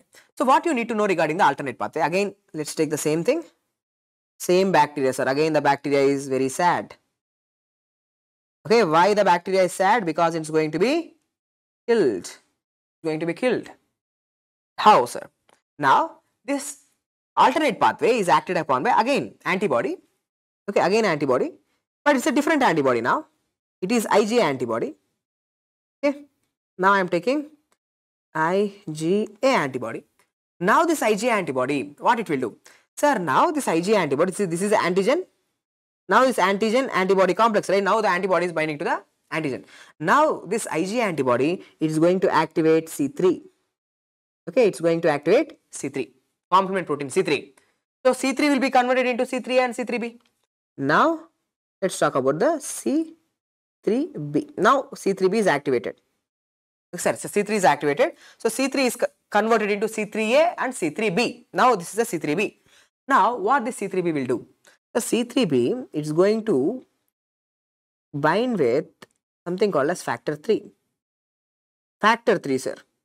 Okay, these are different things. These are not the complement proteins. These are the factor 3. There is something called as a factor 3. Now, when C3B is acting on factor B, see, normally factor B is also inactive. Factor B, it's inactive. Now, this C3B, it acts on factor B, so that factor B is also going to be converted into, okay, this factor B. So, this is a factor B. Factor B is going to be converted into BA and BB. Okay, so two components will come, right? Factor B is inactive. So, factor B, when it is activated, factor BA and factor BB will come. Okay, so now what happens is, so look, this C3B, it's acting on factor B. Now when it is acting on factor B, who will come? See, now B is there, BA gone, BB is there. Now this is active. Now this C3B binds with this BB. C3B is going to bind with this BB. Okay, this is MCQ, sir. C3B BB. Now this C3BBB is called as C3 convertase. Now this is what? This is C3 convertase. Now C3 convertase is produced. Now in alternate pathway, the C3 convertase, let me write first here, this is C3 convertase. Okay, now in alternate pathway, C3 convertase is different. In classical pathway, dekho, this is C3 convertase, sir. The C3 convertase is C4B, C2A. Okay, C4B, 2A, C4B, 2A, C4B, 2A. Just forget about the C. C4B, 2A. That's the C3 convertase. In alternate pathway, what is happening? IgA antibody first activates the C3. C3 is going to be cleaved into C3A, C3B. Now here C3B came. Now the C3B is going to react with the factor B. Factor B is activated. So factor B is going to be split into BA and BB. Forget about the BA. Now we are talking about the BB. Now the C3B is going to bind with BB. Now this is called as C3 convertase. Now what it will do? So what it will do, sir? It will convert C3. Again, this is a new C3 molecule. This C3 will be converted into C3A and C3B. Okay, C3A and C3B. Okay, C3A and C3B. Now, again you are going to take this C3B. Okay, now B are important, sir. Now here, again we are going to take this C3B. Now what happens? See, the same, this is coming, sir. Now, C3B, BB, and now this C3B, now this 3B, now this 3B. Okay, now they are going to fuse. Now they are going to fuse and now they will act like an enzyme. Now which enzymes are this one? This is your C5 convertase. Now this is your C5 convertase. Now this is your C5 convertase. Now what the C5 convertase will do? Sir, now the C5 convertase is going to convert inactive C5 into, now the C5 convertase, what it will do? Now it will convert C5 complement protein number 5 into C5A and C5B. Now hero came, sir. Now this is the hero. C5B is the hero. Now I told you, whenever C5B comes, C5B is going to bind with C6, 7, 8, 9. What it will form? C5 to C9, C5B to C9. Now they are going to form what? Now they are going to form membrane attack complex. Okay, now they are going to form the membrane attack complex. What a MAC will do? Membrane attack complex. It is going to put holes in the cell. Now the cell is dying because now it is keeping lots and lots of drills, sir, into the cell. So what happens? Water will come into the cell. Now the cell will become swollen and the cell will be ruptured, blast away. So this is the alternate pathway, sir. This is how the alternate pathway works. At the end of the day, doesn't matter whether it is classical pathway or alternate pathway or lectin pathway. Okay, mannose binding lectin pathway. At the end of the day, who should be produced? It's the membrane attack complex. The membrane attack complex should be produced. The membrane attack complex is from C5B to C9. What the membrane attack complex is doing? It will drill the holes into the cell membrane, causing the cell to swell and blast away. The bacteria is dead, sir. So I have discussed about the classical pathway as well as alternate pathway. Done. Okay, classical pathway as well as alternate pathway are done. Now some important questions, direct questions which will come in your exam is, sir, complement system, is it good or bad? Just tell me. Sir, complement system is good. It is killing the bacteria. It's killing the bacteria, helping in the inflammation. Okay. Now, most common complement deficiency. Most common complement deficiency, sir. The most common complement deficiency is C2. Okay, question. Now, membrane attack complex. Just tell me, membrane attack complex is from C5 to C5b to C9. Okay, C5b to C9 forms the membrane attack complex. Now, chemotactic agents. Chemotaxis. Okay, who are going to help you in the chemotaxis? See, during this classical pathway, look at here, during this classical pathway and alternate pathway, what we have produced, sir? Dekho, we have produced the C5A, right? C5A. What is the function of the C5A? Now here also see, we have produced the C5A. That the C5A, it recruits more and more neutrophils to the area of inflammation. So C5A is a chemotactic agent. C5A, sir. Okay, C5A is the chemotactic agents. Now, what are opsonins? What are opsonins which are produced? What are the opsonins which are produced during this complement activation? Complement activation. See, during this pathway, we have produced the C3b, right? See, this C3b molecule is getting produced. See, this C3b molecule, guys, listen. This C3b molecule and C4b, C5b, all B's. C3b, C4b, C5b, especially the C3b, sir, important. The C3b molecule, it will also act like an opsonin. You know, right? Opsonin. Opsonin means like a decorating the bacteria so that more and more macrophages will come and eat the bacteria. Okay, so the C3b molecule, they will go and fall on the bacteria so that now macrophages will easily recognize the bacteria and do the phagocytosis. So the C3b molecule, C3b, C4b, C5b, all these are opsonins. Okay, all these are the opsonins. Now, there are certain diseases where the complement proteins will be deficient. Okay, for example, if membrane attack complex, MAC, if the membrane attack complex, if it is deficient, if it is not forming, okay, that will cause what? That will cause recurrent capsulated organism infections. Capsulated infections with capsulated organisms. Okay, infections with the capsulated organisms, especially which organism? Neisseria. Neisseria gonorrhea. Okay, so Neisseria gonorrheal infections, sir. Okay, Neisseria infections will occur. Okay, Neisseria infections will occur, sir. MAC deficiency. Okay, now normally unnecessarily complements are not supposed to be activated, sir. Okay, unnecessarily complements are not supposed to be activated. Once if they are activated, again they need to be inactivated. There is something called as C1 inhibitor. C1 inhibitor means the C1 inhibitor is inhibiting the complements. It's inhibiting the complements. Unnecessarily we don't want the complements, sir. Now if this C1 inhibitor, if it is deficient, question asked, it is going to cause angioedema. Okay, it's going to cause what? Angioedema, sir. So complement number C1 to 4. Complement number 1, complement number 2, complement number 4. If they are deficient, it's going to cause SLE.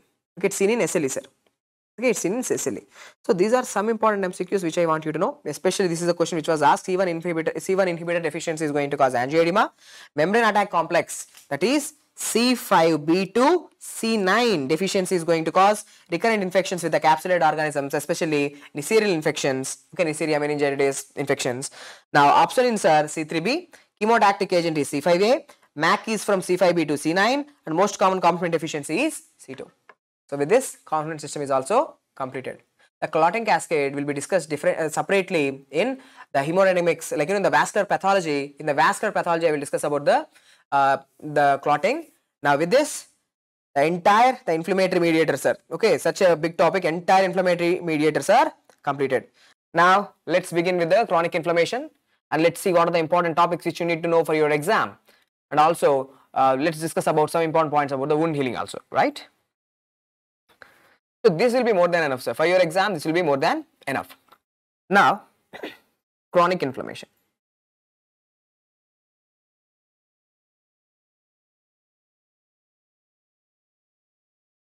So tell me, guys, please tell me, chronic inflammation, what do you think? Is it going to be there for short period of time or long period of time? Chronic inflammation, when you will see chronic inflammation? When you will see the chronic inflammation, is it a short-lived inflammation or prolonged inflammation? It's a prolonged inflammation, sir. It's not a short-lived, it's a prolonged, right? Prolonged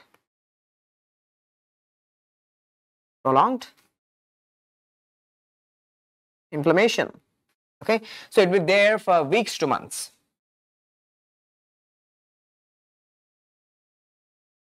It will be there for weeks to months. It's not a short-lived thing, okay? It's going to be there for weeks to months and even years also, right?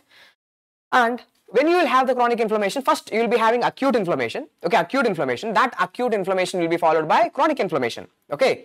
So follows acute inflammation. So after acute inflammation, you are going to have the chronic inflammation, right? Now what you will see here, so in chronic inflammation, what exactly is happening? See, there is some injury happened, your tissues are trying to recover. See, at the same time injury is happening, it's a long-lived inflammation, there is injury happening, at the same time repair is also happening. So injury, repair, they are continuously happening, so inflammation is persistent, okay? So in this chronic inflammation, you need to understand there is tissue damage, and that's one of the hallmark, okay? Tissue damage is one of the hallmark of chronic inflammation. Tissue damage and repair occurs at the same time, okay?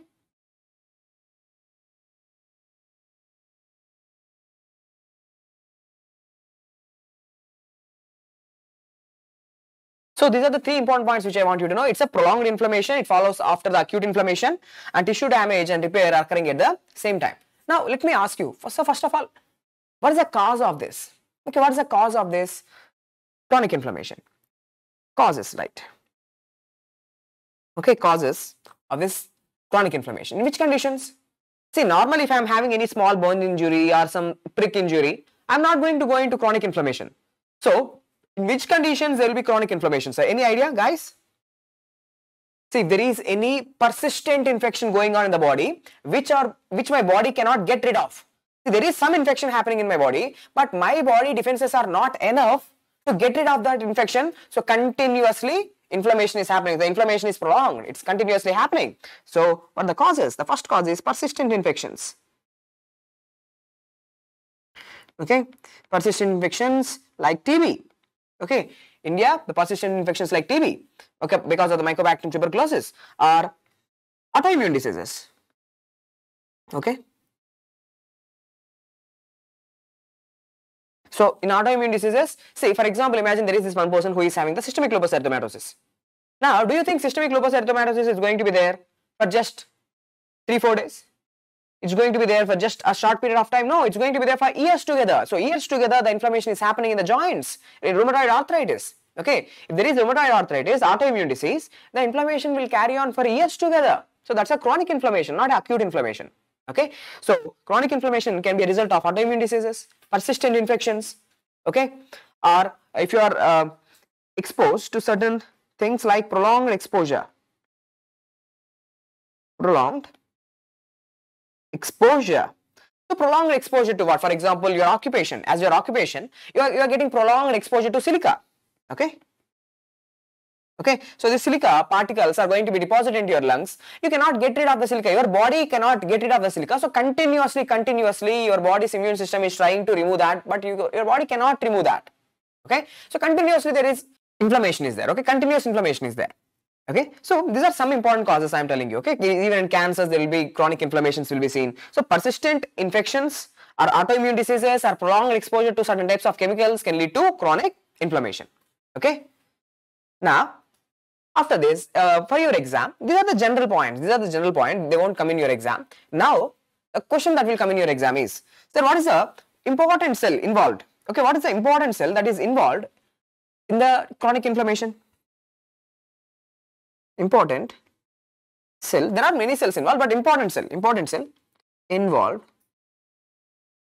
in chronic inflammation. Okay, in acute inflammation, the king is neutrophils, sir. Okay, in acute inflammation topic I have discussed, it is the neutrophils that dominate. Again, the first 3 days, mainly in acute period. So after that, who will come? In chronic inflammation, the most important cell is macrophage, sir. Okay, so macrophages are the most important cells. Of course, lymphocytes are also there. Lymphocytes are also involved in chronic inflammation, but it's the macrophages who are the heroes. Okay, now my question to you, how many types of macrophages do you know? So how many types of macrophages are there? There are 2 types of macrophages. Okay, there are 2 types of macrophages. One is type 1 macrophage.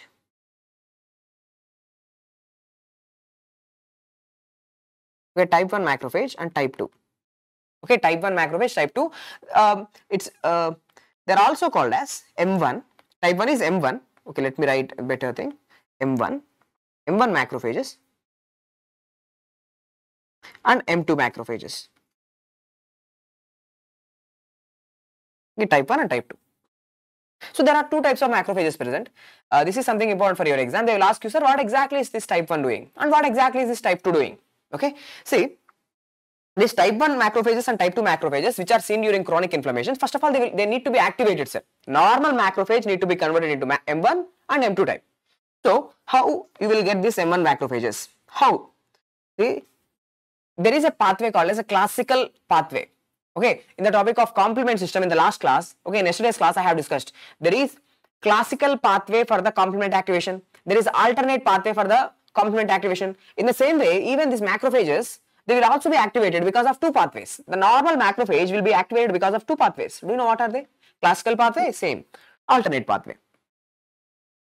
Classical pathway will result in, see, because of this classical pathway, I will explain you. Because of this classical pathway, you will get M1 type of macrophages. Because of alternate pathway, okay, because of this alternate pathway, you will get this M2 type of macrophages. Okay, this is the MCQ. Okay, classical pathway will result in the production of M1 type of macrophages. Alternate pathway will result in M2 macrophages. Now you will get it out, sir, what is this classical pathway and what is this alternate pathway? And there, no, I will explain here. So classical pathway, right? Classical pathway. So what exactly is this classical pathway telling you? See, for example, now this classical pathway, it is activated by, see, for example, now you got some infection into your body. Okay, some microbe is there. Okay, some microbe is there, sir. So this microbe is producing some enterotoxin. Okay, so what it's producing? It is producing some toxin. It's producing some, sir, not enterotoxin, endotoxin, sorry. Okay, endotoxin. Okay, so this microbe, it is producing this endotoxin, sir. Okay, well and good. So now these endotoxins, okay, these materials, these are like antigens, right?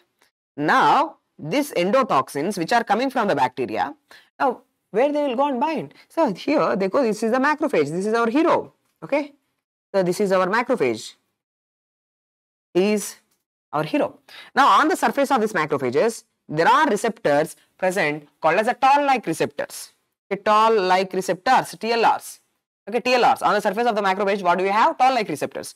Now this endotoxins, okay, now these endotoxins, now they will come and stimulate the toll-like receptor. Okay, now macrophage is going to bind with this endotoxins. Now macrophage is activated. So now macrophage, what it is doing? Now it is activated, sir. Now do you know what this macrophage will do? Now macrophage is telling to the T cells, are T cells, there is some bacteria came into the body, informing to the T cells, higher authority. Now this macrophage, right, what it is doing? Sir, it activates what? It activates T cells. Now T cells understood that there is something wrong in the body. Now it's giving the signal to the macrophages. Okay, now T cells are like the Prime Minister. Now he is giving the command. Okay, macrophages, you get activate. Okay, you get activated and kill that microbe. Okay, so these macrophages are like army. This army is reporting to the center that there is some problem happening in the body. Okay, now these T cells, they go, now what it is producing? Sir, now these T cells are going to produce interferon gamma. Okay, interferon gamma. Now this interferon gamma is going to activate these macrophages. Into which type of macrophages? Into M1 type of macrophages. Now, see, this interferon gamma is going to act on the macrophages. Now, these are M1 type of macrophages. Now, do you know what they will do? Now these macrophages, come on guys, now these macrophages, they are going to produce reactive oxygen species. Why? To kill that microbe. Now reactive oxygen species. Okay, reactive oxygen species are going to be produced. And now these macrophages, they will also release lots of cytokines. Okay, lots of cytokines. Why? This reactive oxygen species and the cytokines, these are the ones which are going to cause the chronic inflammation. Okay, inflammation. So now what I am trying to put into your mind is, see, now here what you have seen, this is the classical pathway. So what exactly is classical pathway? You will study this in your microbiology also. So what exactly is this classical pathway? In classical pathway, it's the microbial endotoxins. Okay, it's the microbial endotoxins that the bacteria is activating the macrophage. Now these macrophages are going to give signal to the T cells. Now T cells produce the interferon gamma. Okay, the interferon gamma. Now this interferon gamma is coming and acting again. Now again the T cell is communicating back to the macrophage. So now these macrophages are activated. Okay, now these macrophages are activated. Now these macrophages are going to produce the cytokines as well as the reactive oxygen species. Those reactive oxygen species are going to kill the microbe. So this is the classical pathway. Now after this classical pathway, now let's discuss about the alternate pathway. Alternate pathway. Right? So what exactly happens in alternate pathway? You know it. Okay. See, in alternate pathway, you are going to have M2 type of macrophages. Okay, M2 type of macrophages. Now, what is this alternate pathway, sir? See, alternate pathway, now it starts with the T cells. T cells. Now, what these T cells are producing? Now these T cells, they are producing cytokines other than interferon gamma. For example, now, see, they are producing cytokines. Here also see, here also T cells produce the cytokine. Interferon gamma is one of that cytokine. Okay. Now, here the T cells are producing the cytokine other than what? Other than interferon gamma. Okay, other than interferon gamma. Now, which cytokine, sir? For example, say, if you ask me which cytokine, sir? Interleukin 4, interleukin 13. Now, what they are going to do? Now, they are going to act on the macrophages. Okay, now they are going to act on the macrophages. Now, what these macrophages are going to do? Now, these macrophages, when they are acted upon by, when they are acted upon by this interleukins, this type of interleukins, now they will become M2 macrophages. Okay, now they become M2 macrophages. Now, why we are calling them as M2 macrophages, sir? What they exactly do? So, are they going to produce a reactive oxygen species? Are they going to produce the cytokines which will lead to inflammation? No, that's a big no, sir. Now, what these macrophages will do is, they will try to stop the inflammation. Enough, inflammation, enough.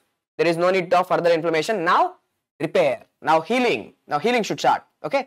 So, M1 type of macrophages are pro-inflammatory. They will continue the inflammation. Now, this M2 type of macrophages, they are more helping in the tissue repair. Okay, they are more helping in the tissue repair. Inflammation completed. Now, it's a time to repair. Okay. So, now M2 macrophages, what they will do is, first right, they will inhibit. Okay, they will inhibit classical pathway. Okay, they will inhibit the classical pathway. Not only that, they will help in tissue repair. Okay, they will help in tissue repair. Okay, next, what else? They will help in the production of growth factors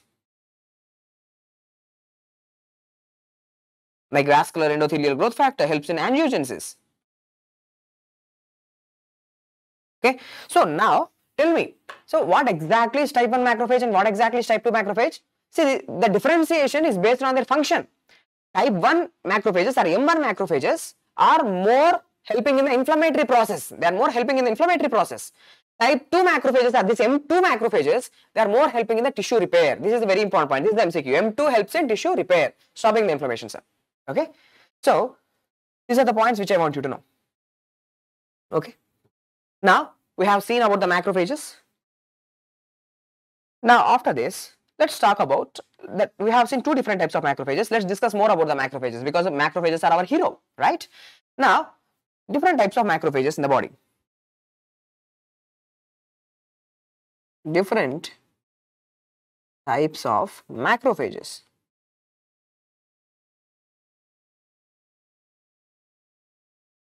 Okay, now you understand? Okay, so Tom Cruise, hope you are doing good. Okay, I have seen you after a long time. I think I'm seeing you, Tom Cruise. Okay, anyway, different types of macrophages. Now, so there are macrophages in the skin, there are macrophages in the brain. Yes, there are macrophages in the skin, there are macrophages in the brain, there are macrophages in the bone, there are macrophages in different parts of the body. Okay, placenta. There are macrophages in spleen. Okay, yeah. Now let's see what are the different types of macrophages in the body. Okay, what are the different types of macrophages in the body? Now, skin main. So what are the type of macrophages in the skin? In the skin. What is the type of there is this macrophage or the antigen presenting cell in the skin, sir. It is called as Langer. Yes, Langerhans cells. Langerhans cells. In the brain, they are called as microglia. Okay, microglial cells. The microglial cells are nothing but the macrophages in the brain. What are the macrophages in the bone? Osteoclasts. What are the macrophages in the placenta called as? Hofbauer cells.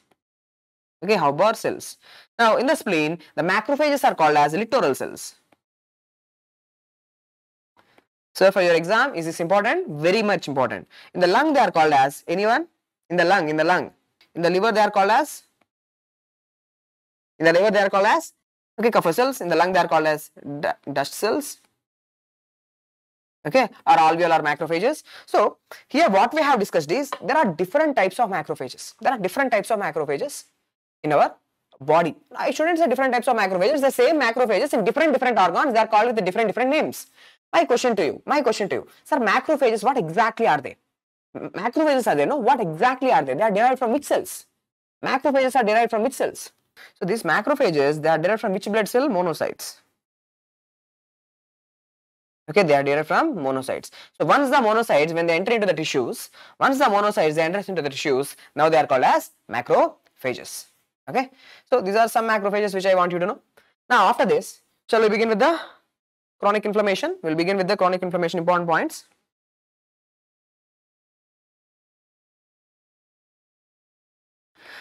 See, in this chronic inflammation, if you look under the microscope, imagine there is this chronic inflammation going on in my body.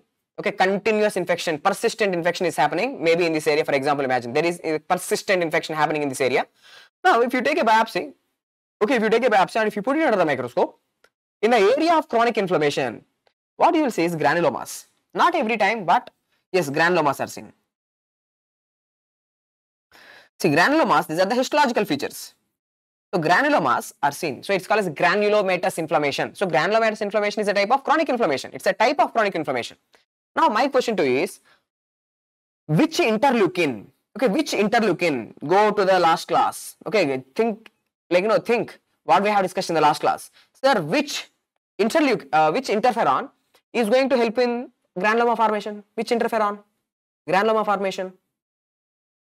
G, granuloma for G, interferon gamma. Okay, interferon gamma. Okay, interferon gamma helps in the production of granulomas. Okay, now what the hell is this granuloma, sir? Okay, what the hell is this granuloma? Now, let me show you first let me write and later I will show you the image. Sir, granulomas, they consist of, see, inflammation is happening, right? So, some amount of necrosis is happening. So, cells are dying. Okay, so necrotic debris is there. So, there is area of central caseous necrosis. Okay, there is an area of necrosis. Okay, there is an area of central necrosis, caseous necrosis. Means in the center of the granuloma, there is necrotic debris. Okay, next, what else, sir? Macrophages are there. These are our heroes. Macrophages are there. And there are epithelioid cells.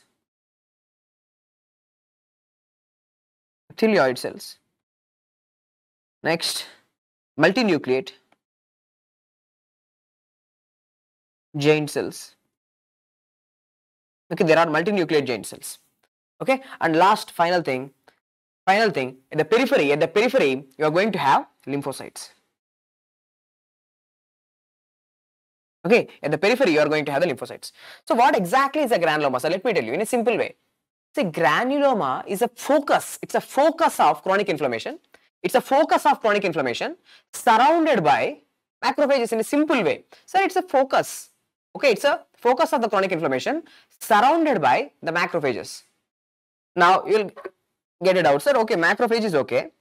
This area of necrosis is also okay. Some amount of tissue damage is happening, sir. So necrosis is also okay. Macrophage is also okay. Then what are these epithelioid cells? What the hell are these epithelioid cells, sir? Okay, what are these epithelioid cells? Epithelioid cells, they are nothing but the macrophages. They are the modified macrophages. Okay, they are the modified macrophages. Okay, epithelioid cells are nothing but the modified macrophages.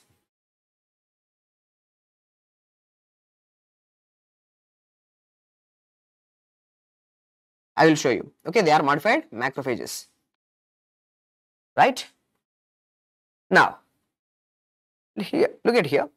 So, here what you are looking is a granuloma. This is a granuloma, sir. What you are looking in a granuloma, I have explained you. Sir, the granuloma in the center, look, in the center, what you are having? See, there is this pink color area of necrosis. Okay, necrotic debris. So, some kind of necrosis is happening, some bacteria will be there. So, in that area, cells are dying and there is a necrotic focus. There is a necrotic focus. Now, surrounding the necrotic focus, what do you have? Sir, you are having these elongated cells. Okay, these elongated slipper-like cells. Okay, so look, you can look here. So these are elongated cells. These elongated cells are called as epithelioid cells. These are called as epithelioid cells. Okay, okay, epithelioid cells. Done, sir. Now, not only epithelioid cells, you can see there is this one cell. Okay, there is this one cell with multiple nuclei. One cell with multiple nuclei. These are called as multinucleate giant cells. Multinucleate giant cells. Yeah, okay, this one, multinucleate giant cells, MGC, multinucleate giant cell. Okay, and last, finally, who are there? Are you able to appreciate this blue color cells in the periphery? So these blue color cells which are there in the periphery, they are called as lymphocytic collar, sir. That's a lymphocytic collar. Okay, see, clusters of epithelioid cells. Okay, epithelioid cells are there. Okay, surrounded by lymphocytes. There's a cluster of epithelioid cell that is surrounded by the lymphocytes. Actually, these are the lymphocytes. They are forming a periphery, like a boundary. Okay, so lymphocytes are also completed. My question to you, sir, which type of lymphocytes are these? Sir, they are lymphocytes. Okay, there are different types of lymphocytes, right? T helper cells, T helper 1, T helper 2, cytotoxic cells. You know it. So which type of lymphocytes? T helper 1 lymphocytes. Okay, these are mainly T helper 1 lymphocytes, sir. Okay. Of course, some amount of B lymphocytes will also be there, but mainly T lymphocytes. Okay. So now tell me, so what exactly is a granuloma? First, relax and let's go one by one. So what exactly is a granuloma, sir? Granuloma is an area of chronic inflammation where there is a central necrotic area. Okay, where there is central area of caseous necrosis. Okay, so this area, this pink color area, necrotic area, it is surrounded by macrophages, epithelioid cells and multinucleate giant cells. Now, what are epithelioid cells? I have explained you. Sir, epithelioid cells, they are nothing but the modified macrophages. They are the macrophages. The important point is what? They are elongated. Okay, they are elongated cells. Okay, they are elongated cells. Okay, so which shape? Slipper shape. Okay, slipper shape. They are the shape of slipper. Okay, nucleus in the shape of the slipper cell. Okay, slipper shaped. Now, what are these multinucleate giant cells? Sir, multinucleate giant cells means try to understand something like this. Now, there is some attack happening on you. Okay, there is some attack happening on you. You are trying to defend yourselves. You are trying to counter attack. But you cannot do it. So what you are going to do? You are going to call your friends. You are going to call your backup. So all of you together going to attack the opposite person. In the same way, now whenever there is continuous inflammation, chronic inflammation, now some of the macrophages, these macrophages, they will start to fuse. So the macrophages are fused so that now in one macrophage, now it's become one single cell with multiple nuclei. Okay, multiple macrophages, they are fused. Now it became one cell with multiple number of nuclei. Okay, these are called as multinucleated giant cells. They are fused macrophages. They are nothing but fused macrophages. Okay, so multinucleated giant cells are nothing but the fused macrophages. And lymphocytes, what is the important point about the lymphocytes? Lymphocytes are T helper 1 cells. Now what these lymphocytes are doing? So these lymphocytes are forming what? They are forming lymphocytic collar.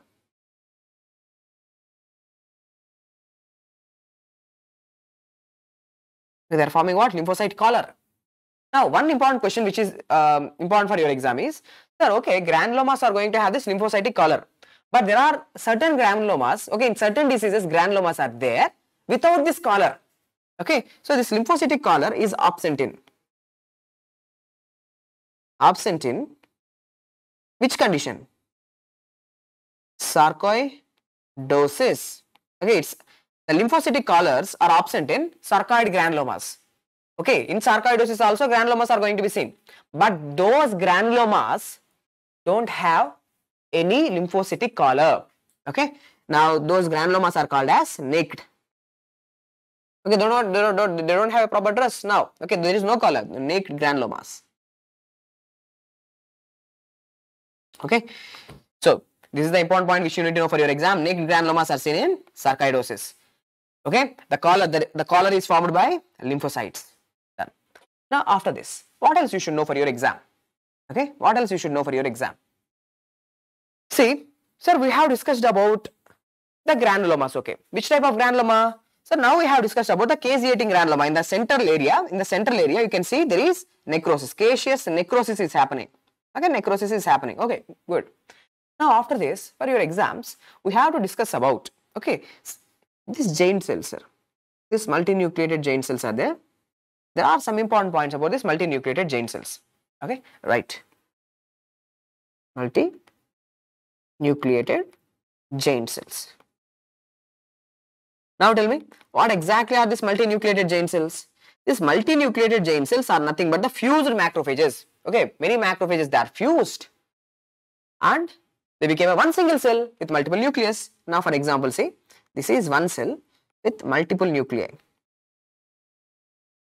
Okay, one cell with multiple nuclei. This is multinucleated giant cell. In different diseases, in different chronic inflammations, different types of multinucleated giant cells are seen. Okay, in different conditions, different multinucleated giant cells, different names are there. That's it. Okay, different names are there. Okay, now see these multinucleated giant cells. Okay, multinucleated giant cells are seen. Okay, multinucleated giant cells are seen in physiological conditions. Okay, there are certain physiological conditions generally in my body, right now in my body. Yes, multinucleated giant cells are seen, but multinucleated giant cells are also seen in pathological conditions. We'll discuss about that now. Now, physiological. Now, what are the physiological examples and what are the pathological examples? Pathological. So, what are the physiological examples of this multinucleated giant cells? Okay, see, in my body there are osteoclasts. Okay, now you know osteoclast is what? Osteoclast is nothing but a macrophage in the bone. It's a macrophage in the bone. Okay, now if you look at an osteoclast, it's a multinucleated giant cell. There are many number of macrophages which are fused normally in a normal person also. That osteoclast, it's a fused macrophage, sir. It's a giant cell. It's a multinucleated giant cell. Okay, and not only the macrophage, in your bone marrow there are megakaryocytes. Megakaryocytes. So these megakaryocytes are also examples of, okay, osteoclasts and megakaryocytes. They are physiological examples of multinucleated giant cells. Now, what are the pathological examples of multinucleated giant cells? In different diseases, these multinucleated giant cells are called with different names. Those are your MCQs. Okay, those are your MCQs. Pathological giant cells. Now, right. The first pathological giant cell. Okay, pathological giant cells. Now, can you name me? So, for example, let me show you this image. Sir, I am showing you this image. Can you tell me what is this giant cell? So, dekho, this is a giant cell. It's a multinucleated giant cell. Why I am calling it as a multinucleated giant cell? You can very clearly see there are multiple nuclei present. Okay, there are multiple number of nuclei present. So it's a multinucleated giant cell. See in which condition? The first type. So this cell is called as Warthin Finkelday. No, not in TB. This is Warthin Finkelday. These are the Warthin Finkelday giant cells. This is the famous question in the FMG exams. The favorite question in the FMG exam as well as an 8PG exam. Okay, Warthin Finkelday giant cells are seen in which condition? They are seen in measles. Okay, they are seen in, yes, they are seen in the measles condition.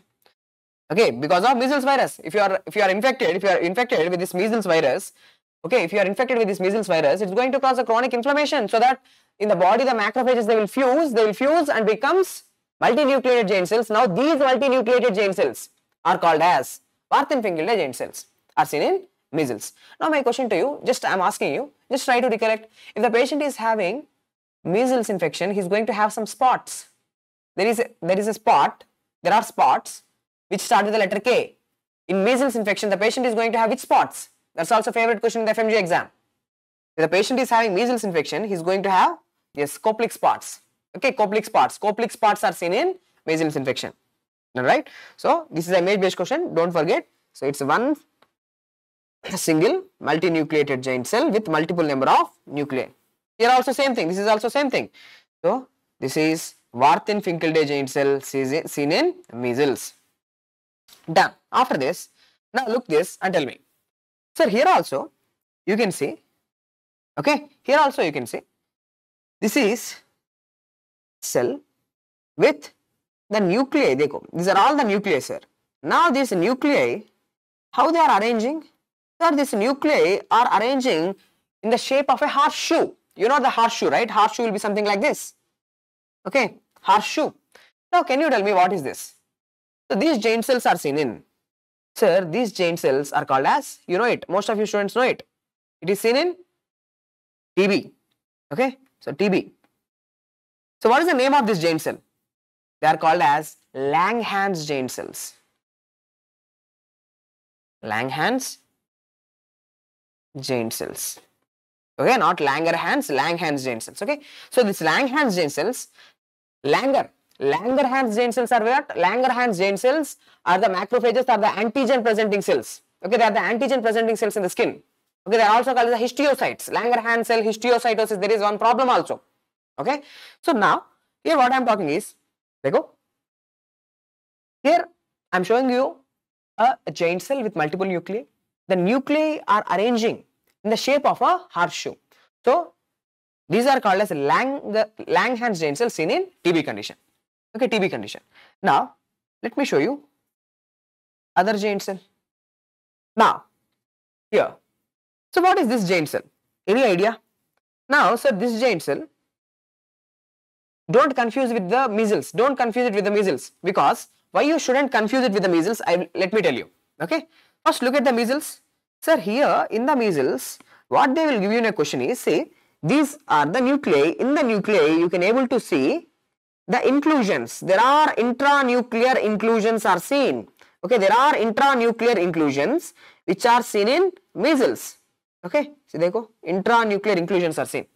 Okay, and not only intranuclear inclusions, but also the intracytoplasmic inclusions are seen. Okay, let me write here. In measles, okay, in this giant cells, there are intracellular plus intracytoplasmic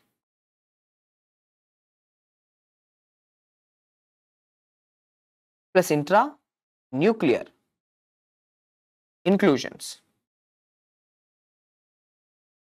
So intracytoplasmic and intranuclear inclusions are seen. Okay, where in measles, Warthin Finkelday giant cells. These are also looking like Warthin Finkelday giant cells, but these are not Warthin Finkelday giant cells. These are foreign body giant cells. Okay, right? These are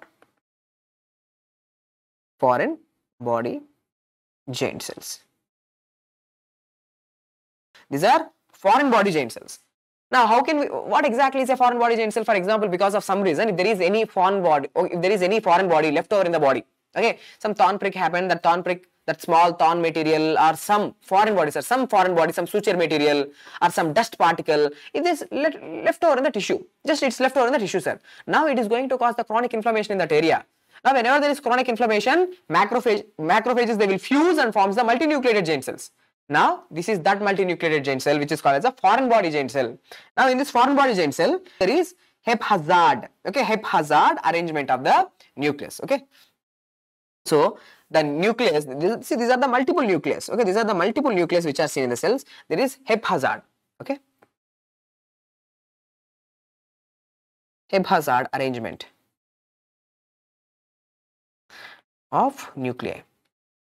There is haphazard arrangement of the nuclei which is seen in the foreign body giant cell. Now, after this, look at this and tell me what is this giant cell? Sir, this is also a giant cell, okay, this is also a giant cell. Look. Now, here you can clearly see these all nuclei, they are present in the periphery, almost forming a circle, sir, almost they are forming a circle, okay, almost they are forming a circle. Okay, so these are seen in, first of all tell me, what is this giant cell called as? Sir, what is this giant cell called as? These giant cells are called as Teuton giant cells, okay. These giant cells are called as Teuton giant cells.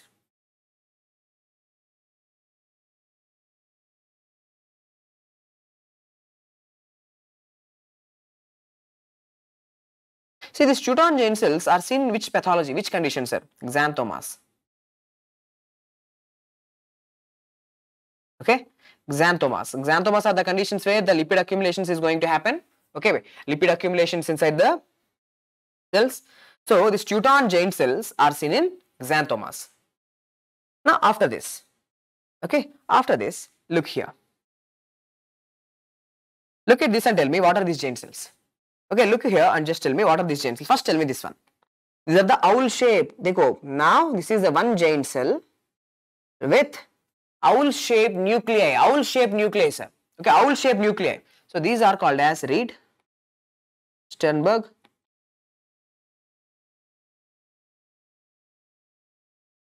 giant cells. These are the Reed Sternberg giant cells. Now also called as simple RS cells.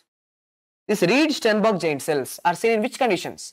So they are not seen in infection, they are seen in Hodgkin's lymphoma. Okay, they are seen in Hodgkin's lymphoma. Sir. See, these are the cancers, right? Hodgkin's lymphoma is also a cancer. Okay, so chronic thing. So in Hodgkin's lymphoma, the patients are going to have this Reed Sternberg giant cells. Okay, Reed Sternberg cells. Now, here, what is this? Here also you are looking at this owl-shaped thing, owl-shaped nuclei. Now, what are these? So, these are not the Reed Sternberg cells. These are not the Reed Sternberg cells. Then, Reed Sternberg cells, you are going to see the owl-shaped nuclei. Okay, owl-shaped nuclei are going to be seen. Okay, it's just looking like the eye of the owl. Okay, good. But these are the cells which are infected. These are the cells which are infected with cytomegalovirus. Okay, these are the cells which are infected with the CMV virus, cytomegalovirus. Okay, cytomegalovirus, which is going to be commonly seen in the transplant patients when you do some transplant. Okay, transplant associated. Now, the cytomegalovirus can enter into the body. Now, how to differentiate? How to differentiate between Reed Sternberg cell and cytomegalovirus? Normally, in the cytomegalovirus, okay, infections, you are going to see this cytoplasmic inclusions also. There are cytoplasmic inclusions as well as the intranuclear inclusions. This intranuclear inclusion is nothing but the virus. Okay, virus, CMV virus. So there are cytoplasmic inclusions as well as intranuclear inclusions. Both inclusions are there. But here see, there are no inclusions. Okay, there are no inclusions, sir. Okay, so that's the one thing which I want you to know. Cytomegalovirus is also cytomegalovirus infected cells. The cytomegalovirus infected cells will also look like the owl shape. The owl-eyed appearance can be seen. But these are not the Reed Sternberg cells. Reed Sternberg cells are the giant cells which are seen in Hodgkin's lymphoma. Hodgkin's lymphoma. Done? So now after this, look here, the same thing, the summarized, the summary thing, what we have seen so far. Now look, Here in this, the nucleus are arranged in the horseshoe shape. Okay, they are arranged in the horseshoe shape. Difference between cytomegalovirus and Reed-Steinberg cells, simply same. In both the conditions, they are looking almost the same, right? They are looking almost the same. How to differentiate? How to differentiate? They go simple. Now, if they gave you this image in your exam, they gave you this image. Now it's looking like an owl. It's looking like an owl eye. Okay, owl eye appearance. Now look for the inclusions. If you are able to look at these inclusions, dekho. Here you are able to see the small inclusions right in the cytoplasm.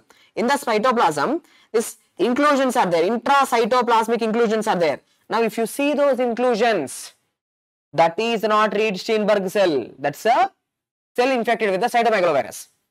Okay, so that's the one key. Here see, there are no such inclusions present. Okay, here there are no such inclusions present. Here you can clearly see the inclusions. That's the one thing. Second way to differentiate, okay, if you are asked, as you are asking, I am telling you, see, here the nucleus is more of blue in color. Okay, usually the nucleus is dark blue in color. Okay, here it is pink in color. Pink.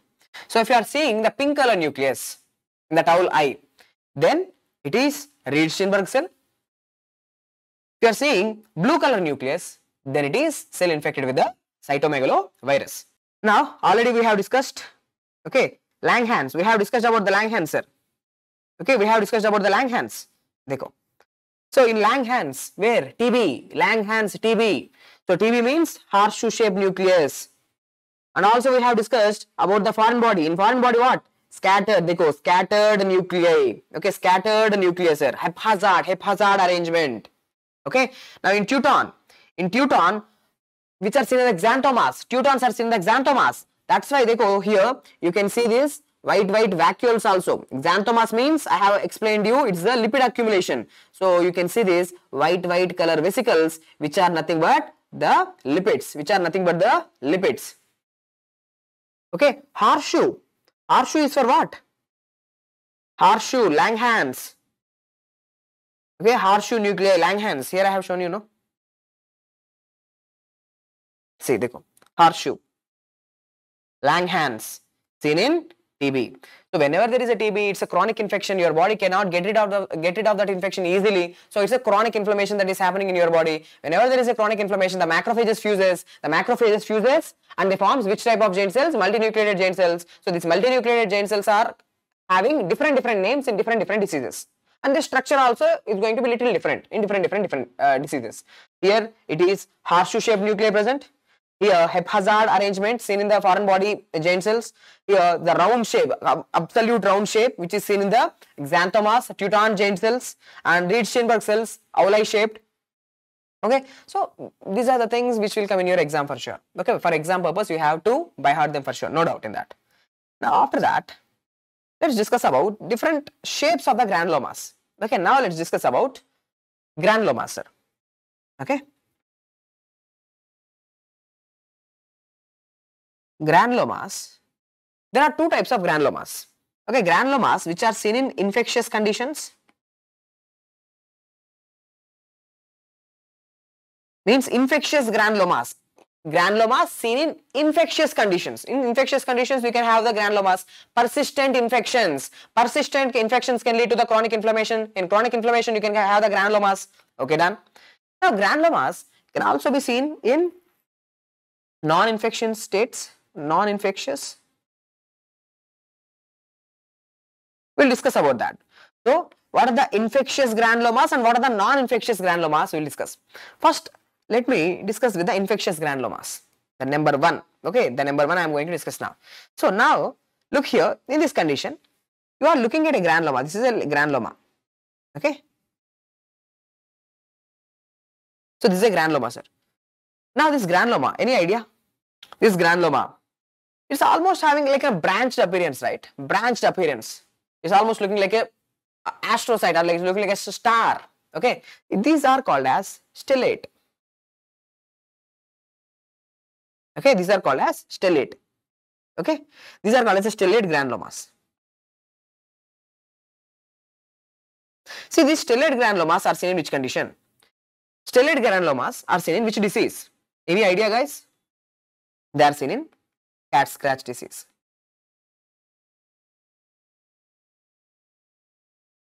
Cat scratch disease is because of what? It's because of the Bartonella. Okay, Bartonella, sir. It's infection, right? It's infection, Bartonella. Okay, so Bartonella. And yeah, stellate granulomas are also seen in Granuloma venereum. Okay, lymphogranuloma venereum. So this lymphogranuloma venereum, in this condition also, in lymphogranuloma venereum, infectious condition, even in this condition, you are going to have granulomas. Okay, LGV. True. Lymphogranuloma venereum because of what? Because of chlamydia. Okay, chlamydia trachomatis. Okay, chlamydia trachomatis. So the chlamydia trachomatis is the causative agent causing lymphogranuloma venereum, and Bartonella is a causative agent causing cat scratch disease.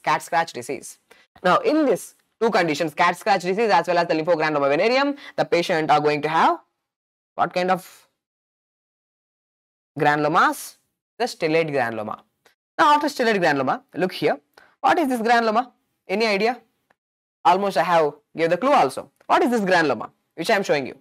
This is called as a ring granuloma or donut granuloma. Donut or ring granuloma. So this donut granuloma, ring granuloma is seen in which infection? It's seen in the Q fever. So I will be very much happy if you say what is the causative agent of the Q fever. Okay, just looking like a Q, right? Oh, if you just put, it will become Q. So Q fever, it's because of what? Which organism? Coxiella.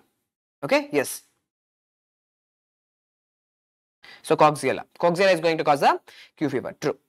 Okay, so donut granuloma, ring granuloma is seen in Q fever because of the Coxiella. So it's also an infectious granuloma. This stellate granuloma is also an example of infectious granuloma.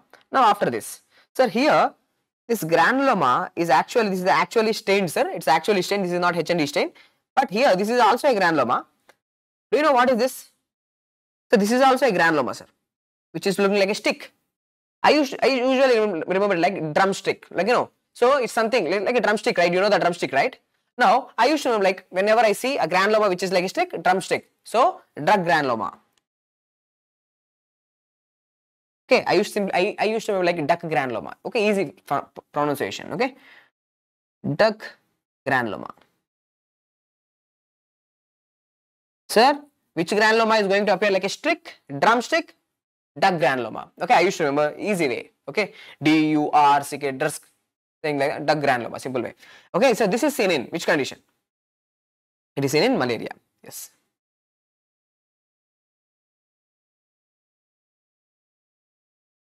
Okay, it's seen in the malaria, sir, cerebral malaria. Because of which organism? What is the causative agent? Plasmodium. Okay, Plasmodium falciparum. Okay, Plasmodium falciparum. Now, apart from that, what else you should know for your exam? Okay, apart from that, what else you should know for your exam is, right? Sir, in TB, let me talk about the TB, sir. Some questions which were asked in the exam previously. Sir, TB persons are going to have infectious granuloma or non-infectious granuloma? Just tell me. Sir, TB, infectious granuloma. So, this granuloma is which type of granuloma is seen in TB infection? Caseating granulomas or non-caseating granulomas in TB infection? Will the central necrosis will be there or not? In case, see, TB, the patient is going to have granuloma, no doubt. It's a chronic disorder, chronic inflammatory disorder. Yes, granulomas are seen. Which type of granulomas? Caseating or non-caseating in TB? So TB patients are going to have both caseating plus non-caseating.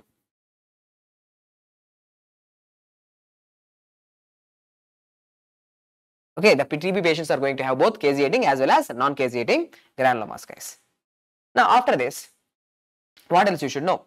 So these are the infectious granulomas. See, important: duck granuloma, donut granuloma, and stellate granuloma. Okay. Now after this, let's write about the non-infectious granulomas. Non-infectious.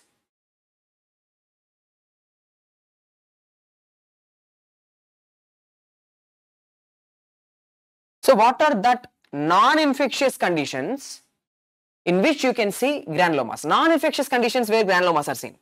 Okay, any idea, guys? Can you tell me any non-infectious conditions where you are going to see the granulomas? Non-infectious granulomas are seen in which conditions? They are non-infections. They are not because of the infection. Okay, these granulomas are not seen in the infection, sir. What are they?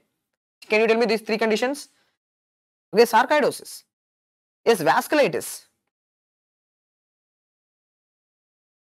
Okay, vasculitis. There are many vasculitis where you can have granulomas. Okay, granulomatous vasculitis.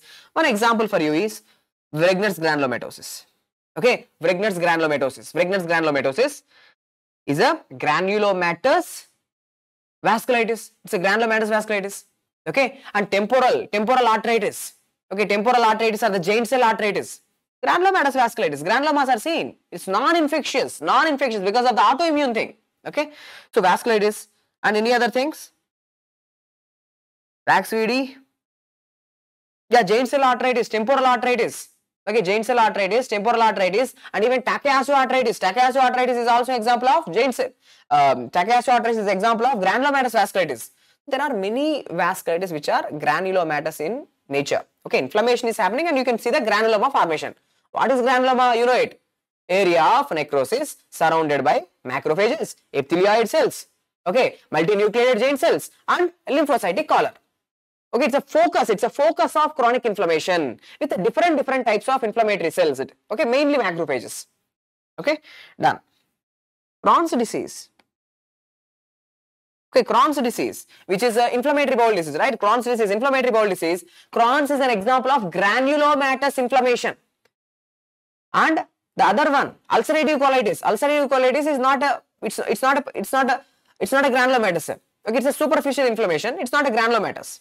Okay, so Crohn's, I used to remember something like this. C, just you can make it G. Okay, C, you can simply make it G, right? So Crohn's is an example of granulomatous. Now, out of this, sarcoidosis is very important. Already you know what is something important about the sarcoidosis. Sarcoidosis granulomas are called as nicked granulomas. So what is nicked granuloma, sir? Lymphocytic collar.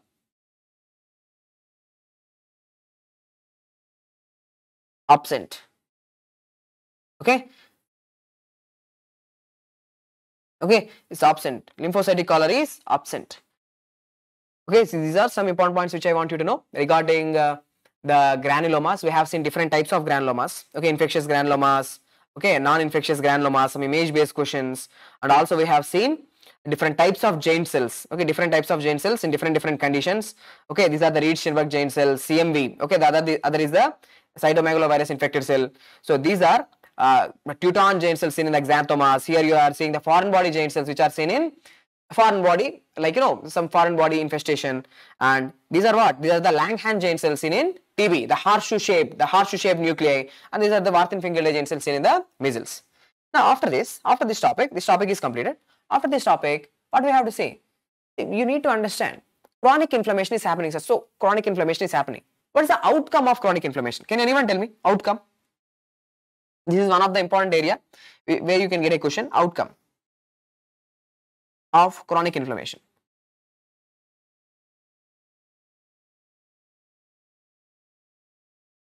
Okay, outcome of chronic inflammation. Inflammation is happening. What are the outcomes? Can anyone tell me what are the outcomes of? See, the chronic inflammation ends as, there are three fates. Okay, there are three fates for the chronic inflammation. Fate number one is chronic inflammation completed, healing and scarring. Okay, scarring. Okay, scarring. Or I can go into amyloidosis, secondary amyloidosis. Because of this inflammation, continuous inflammation, chronic inflammation, some proteins are going to be produced, some abnormal proteins are going to be produced, and they will deposit and they will cause amyloidosis. Okay, so that's one of the fate. Chronic inflammation, it ends as scarring, secondary amyloidosis or malignancy. Okay. Even cancer. For example, imagine there is a person who is having chronic hepatitis. Imagine because of this hepatitis B virus. Okay, HBV. The patient is having chronic hepatitis. The name itself is there, dekho. Chronic means chronic inflammation. Itis, chronic hepatitis, chronic inflammation of the liver. Now, this chronic hepatitis, I hope you have shared in your liver pathology.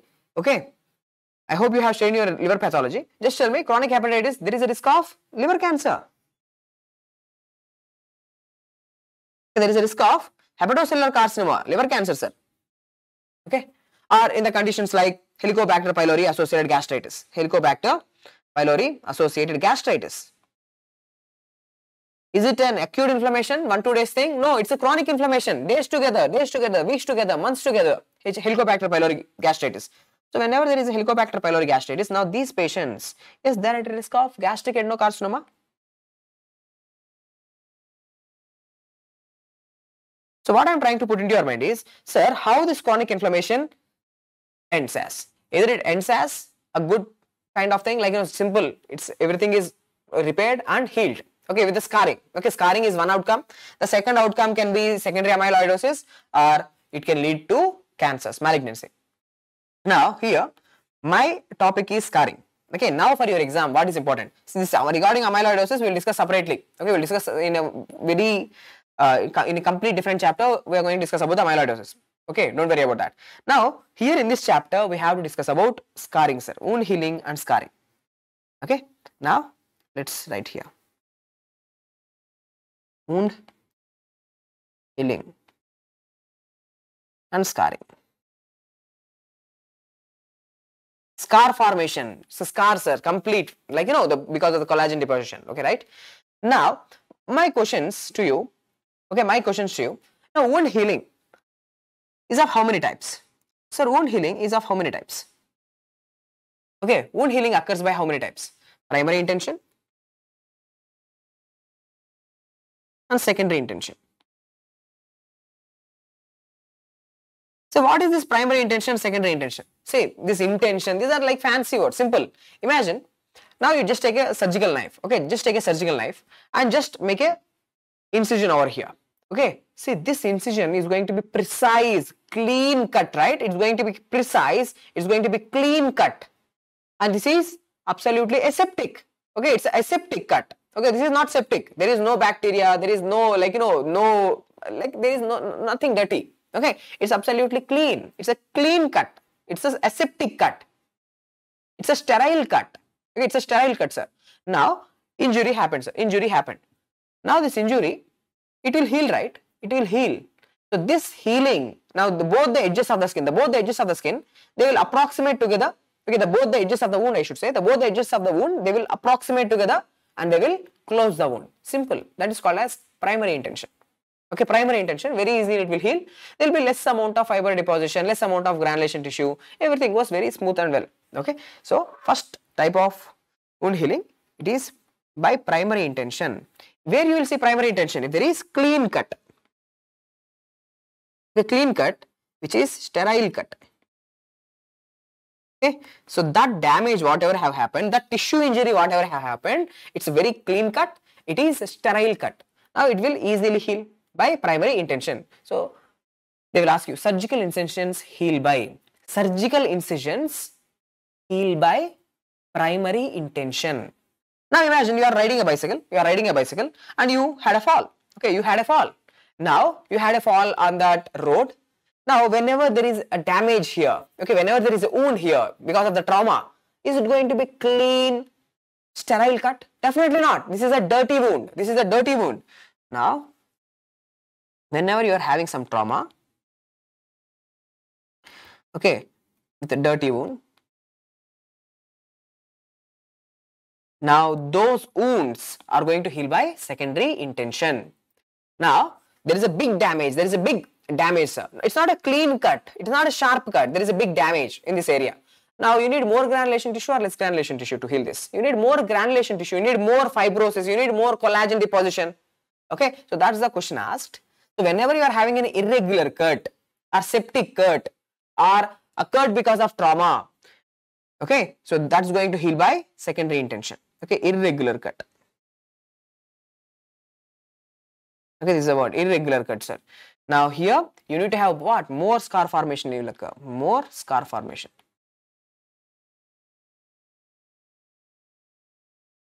Okay, more scar formation is going to occur. Now, my question to you, sir, in this wound healing process, they go. Now there is a cut over here. Okay, there is a cut over here. Now there are two edges of the wound. Now during the healing process, during the repair process, both the edges of the need to be approximated so that we can close the wound. Both the edges you need to approximate. So who will do this job for you? Okay, you need to approximate both the wounds, or you have to close the wound. You have to zip it. Okay, so which cells will do that? That's the MCQ. So wound contraction, the word they will use, is wound contraction will occur with the help of any cell. Which cells? Do you have any idea? Now, right, wound contraction.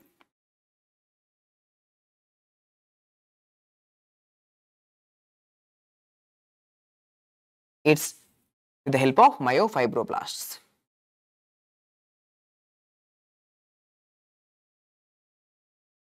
Okay, so wound contraction is with the help of which cells? Myofibroblasts. The name itself is there. Myo means muscles. They will help in the approximation. They are just like muscles. They are helping in the contraction. Okay, approximation of the wound. So myofibroblast. Why the word fibroblast? Fibroblast because more collagen deposition. These fibroblasts are going to deposit more and more collagen so that the scar formation will occur. Okay, so now direct questions which will come in your exams. Dekho. Events in wound healing. So now your wound is healing. What are the events that are seen? Okay, when your wound is healing, first in that area of the wound, do you know who is going to be produced? Granulation tissue. Granulation tissue is going to be produced in that wound. Okay, in that area. Now you'll get it out, sir. What is granulation tissue? MCQs. First, right? Granulation tissue. So what exactly is this granulation tissue, sir? The granulation tissue is nothing but, okay, these are nothing but, this is the area where there are lots and lots of, see, this is the area of wound, right? So now to this area, more and more blood vessels will come. So more and more blood vessels along with a lot of fibroblasts and inflammatory cells. Fibroblast, inflammatory cells along with a lot of blood vessels will come into this area. And now healing process begin. So this mixture is called as granulation tissue. So granulation tissue means what? Blood vessels. Okay, newer blood vessels are going to come into this area to give more blood supply for the healing purpose, plus fibroblast.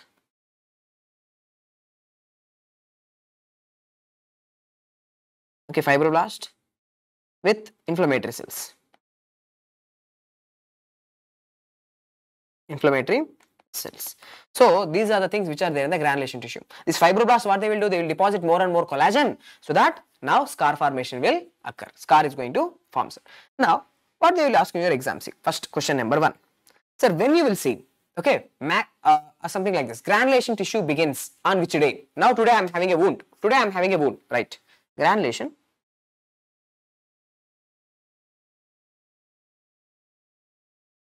tissue begins on which day? That's the question, sir. Granulation tissue begins on day 3. Okay, on third day, first 2 days, acute inflammation is happening. Granulation tissue will start to deposit, means more blood vessels coming to that area, more fibroblasts coming to that area, and the inflammatory cells. Okay, now all this mixture is called as a granulation tissue. It will start to deposit in that area from day 3. That's a question, direct question. Granulation tissue begins on day 3. Second one, collagen deposition. Okay, the collagen fibers are starting to deposit in the area of wound healing.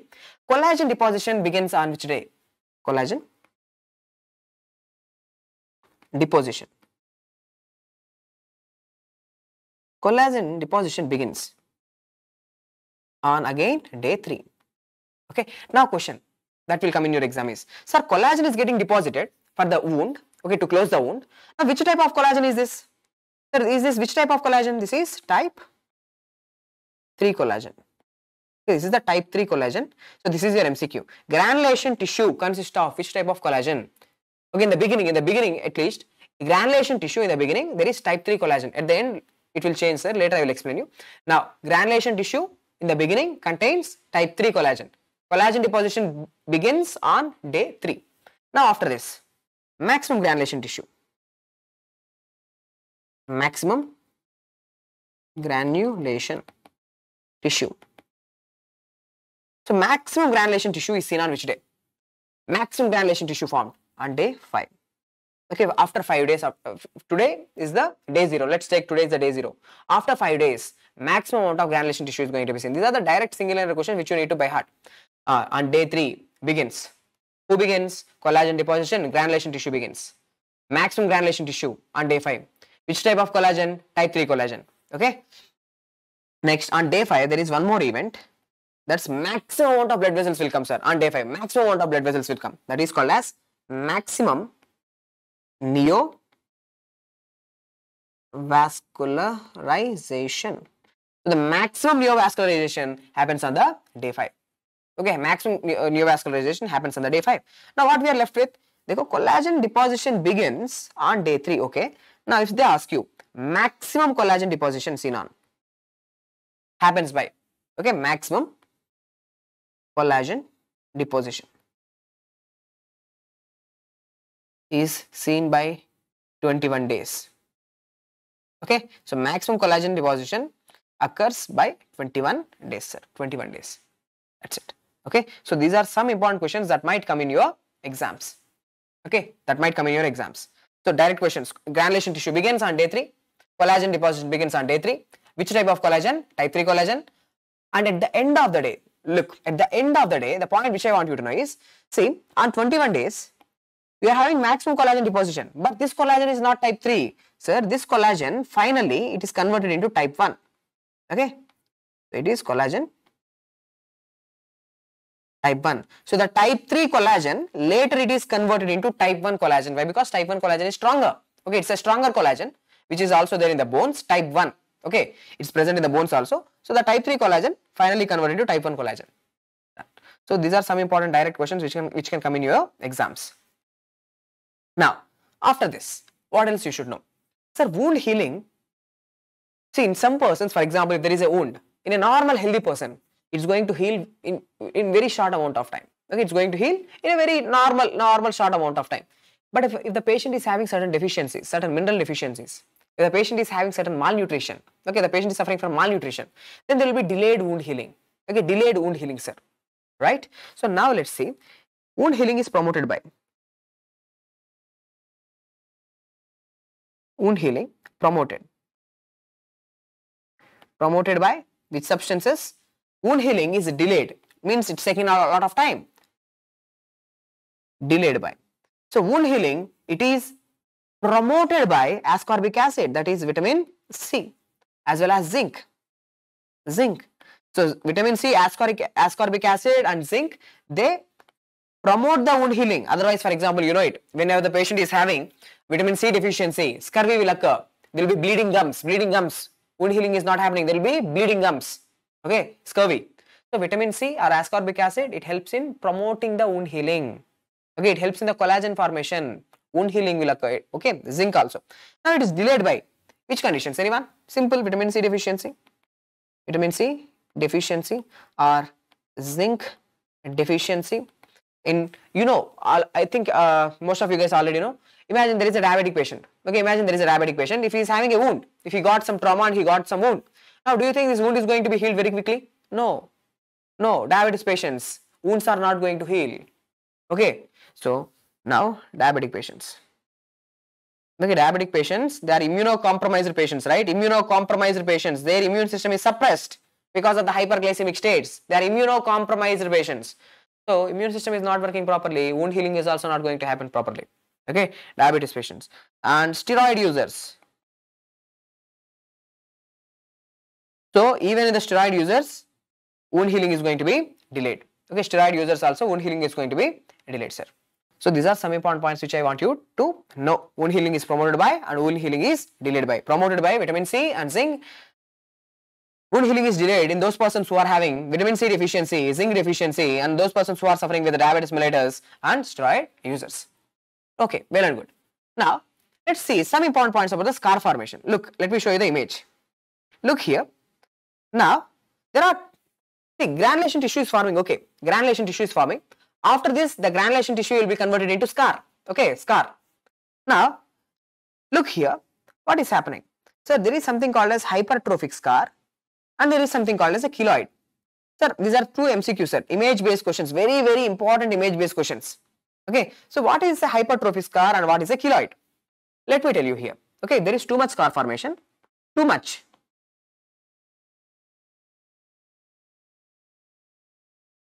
Okay, there is too much amount of scar tissue formation.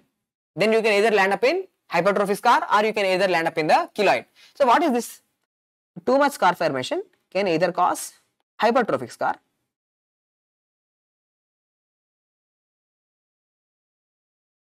or keloid. So what is the difference between hypertrophic scar and keloid? See, in hypertrophic scar, okay, imagine now if this is the wound. Okay, there is excessive, see, imagine that's a wound, sir. Now, there is excessive amount of, yes, scar tissue. There is excessive amount of scar tissue, but it is not spreading beyond the margins. It's not spreading beyond the margins. Now, imagine there is a wound here. Now, yes, excessive scar tissue is formed. Okay, excessive scar tissue is formed, but in that margins only, there are two margins, right? In between that area, yes, a little bit extra scar tissue is formed. That's it. Okay, so see, now you can clearly see here, this is little bit extra scar tissue. Okay, little bit extra scar tissue is there. That's a hypertrophic scar. But you look here, now the scar tissue is even extending. Okay, the scar tissue is extending the margins. It's going beyond the margins. Okay, now the scar tissue, if it goes beyond the margins, then it is called as a keloid. So, right, scar extends beyond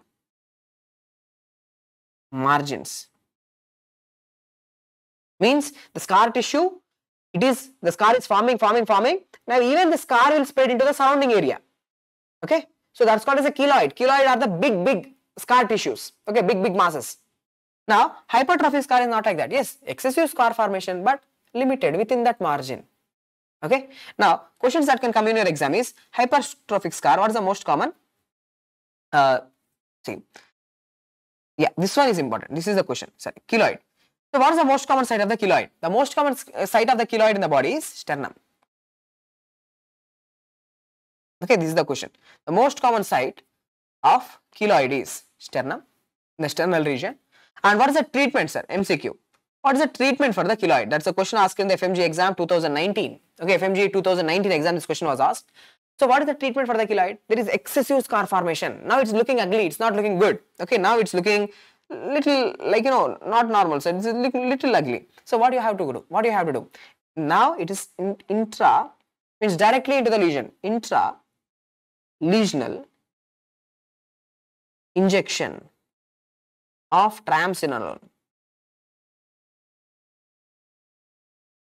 Okay, so intralesional injection of triamcinolone. Intralesional injection of triamcinolone is a treatment done for keloid.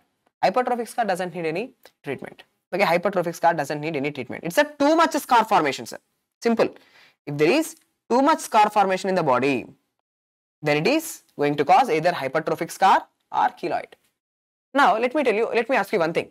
If there is not just scar, the beginning itself, even before forming the scar, now if there is excessive amount of granulation tissue, okay, let me write here, too much granulation tissue.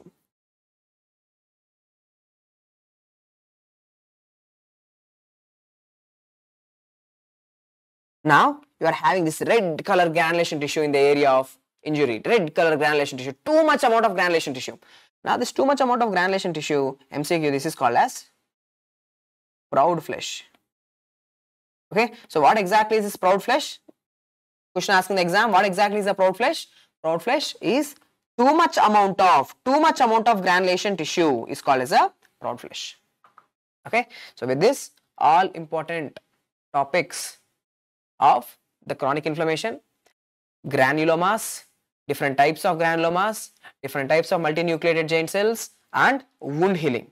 So all important points which are needed for your exams are done. If you know this much, more than enough. Mainly concentrate on the granulomas. Sir, this is duct granuloma, this is donut granuloma, stellate granuloma, okay, cat scratch disease and lymphogranuloma venereum. donut granuloma seen in Q fever. This dust granuloma, it is seen in malaria, okay, cerebral malaria. And see, Reed-Steinberg cells seen in where? Reed-Steinberg cells. So this one, sir, Reed-Steinberg cells are seen in Hodgkin's lymphoma. Now what is this? Teuton giant cells seen in xanthomas. Here, Hebb-Hazard arrangement of the nuclei seen in foreign body granuloma. See, the horseshoe-shaped nuclei seen in these are the Langerhans giant cells. Okay, so not granulomas. See all this. These are the giant cells, right? Hebb-Hazard arrangement of the nuclei, which are called as a foreign body giant cells. These are the Teuton giant cells. Okay, Reed-Steinberg giant cells. So this is Langerhans giant cells seen in TB, and you know it. Warthin-Finkelday giant cells seen in measles. Okay, measles virus, complex part. Don't forget about this.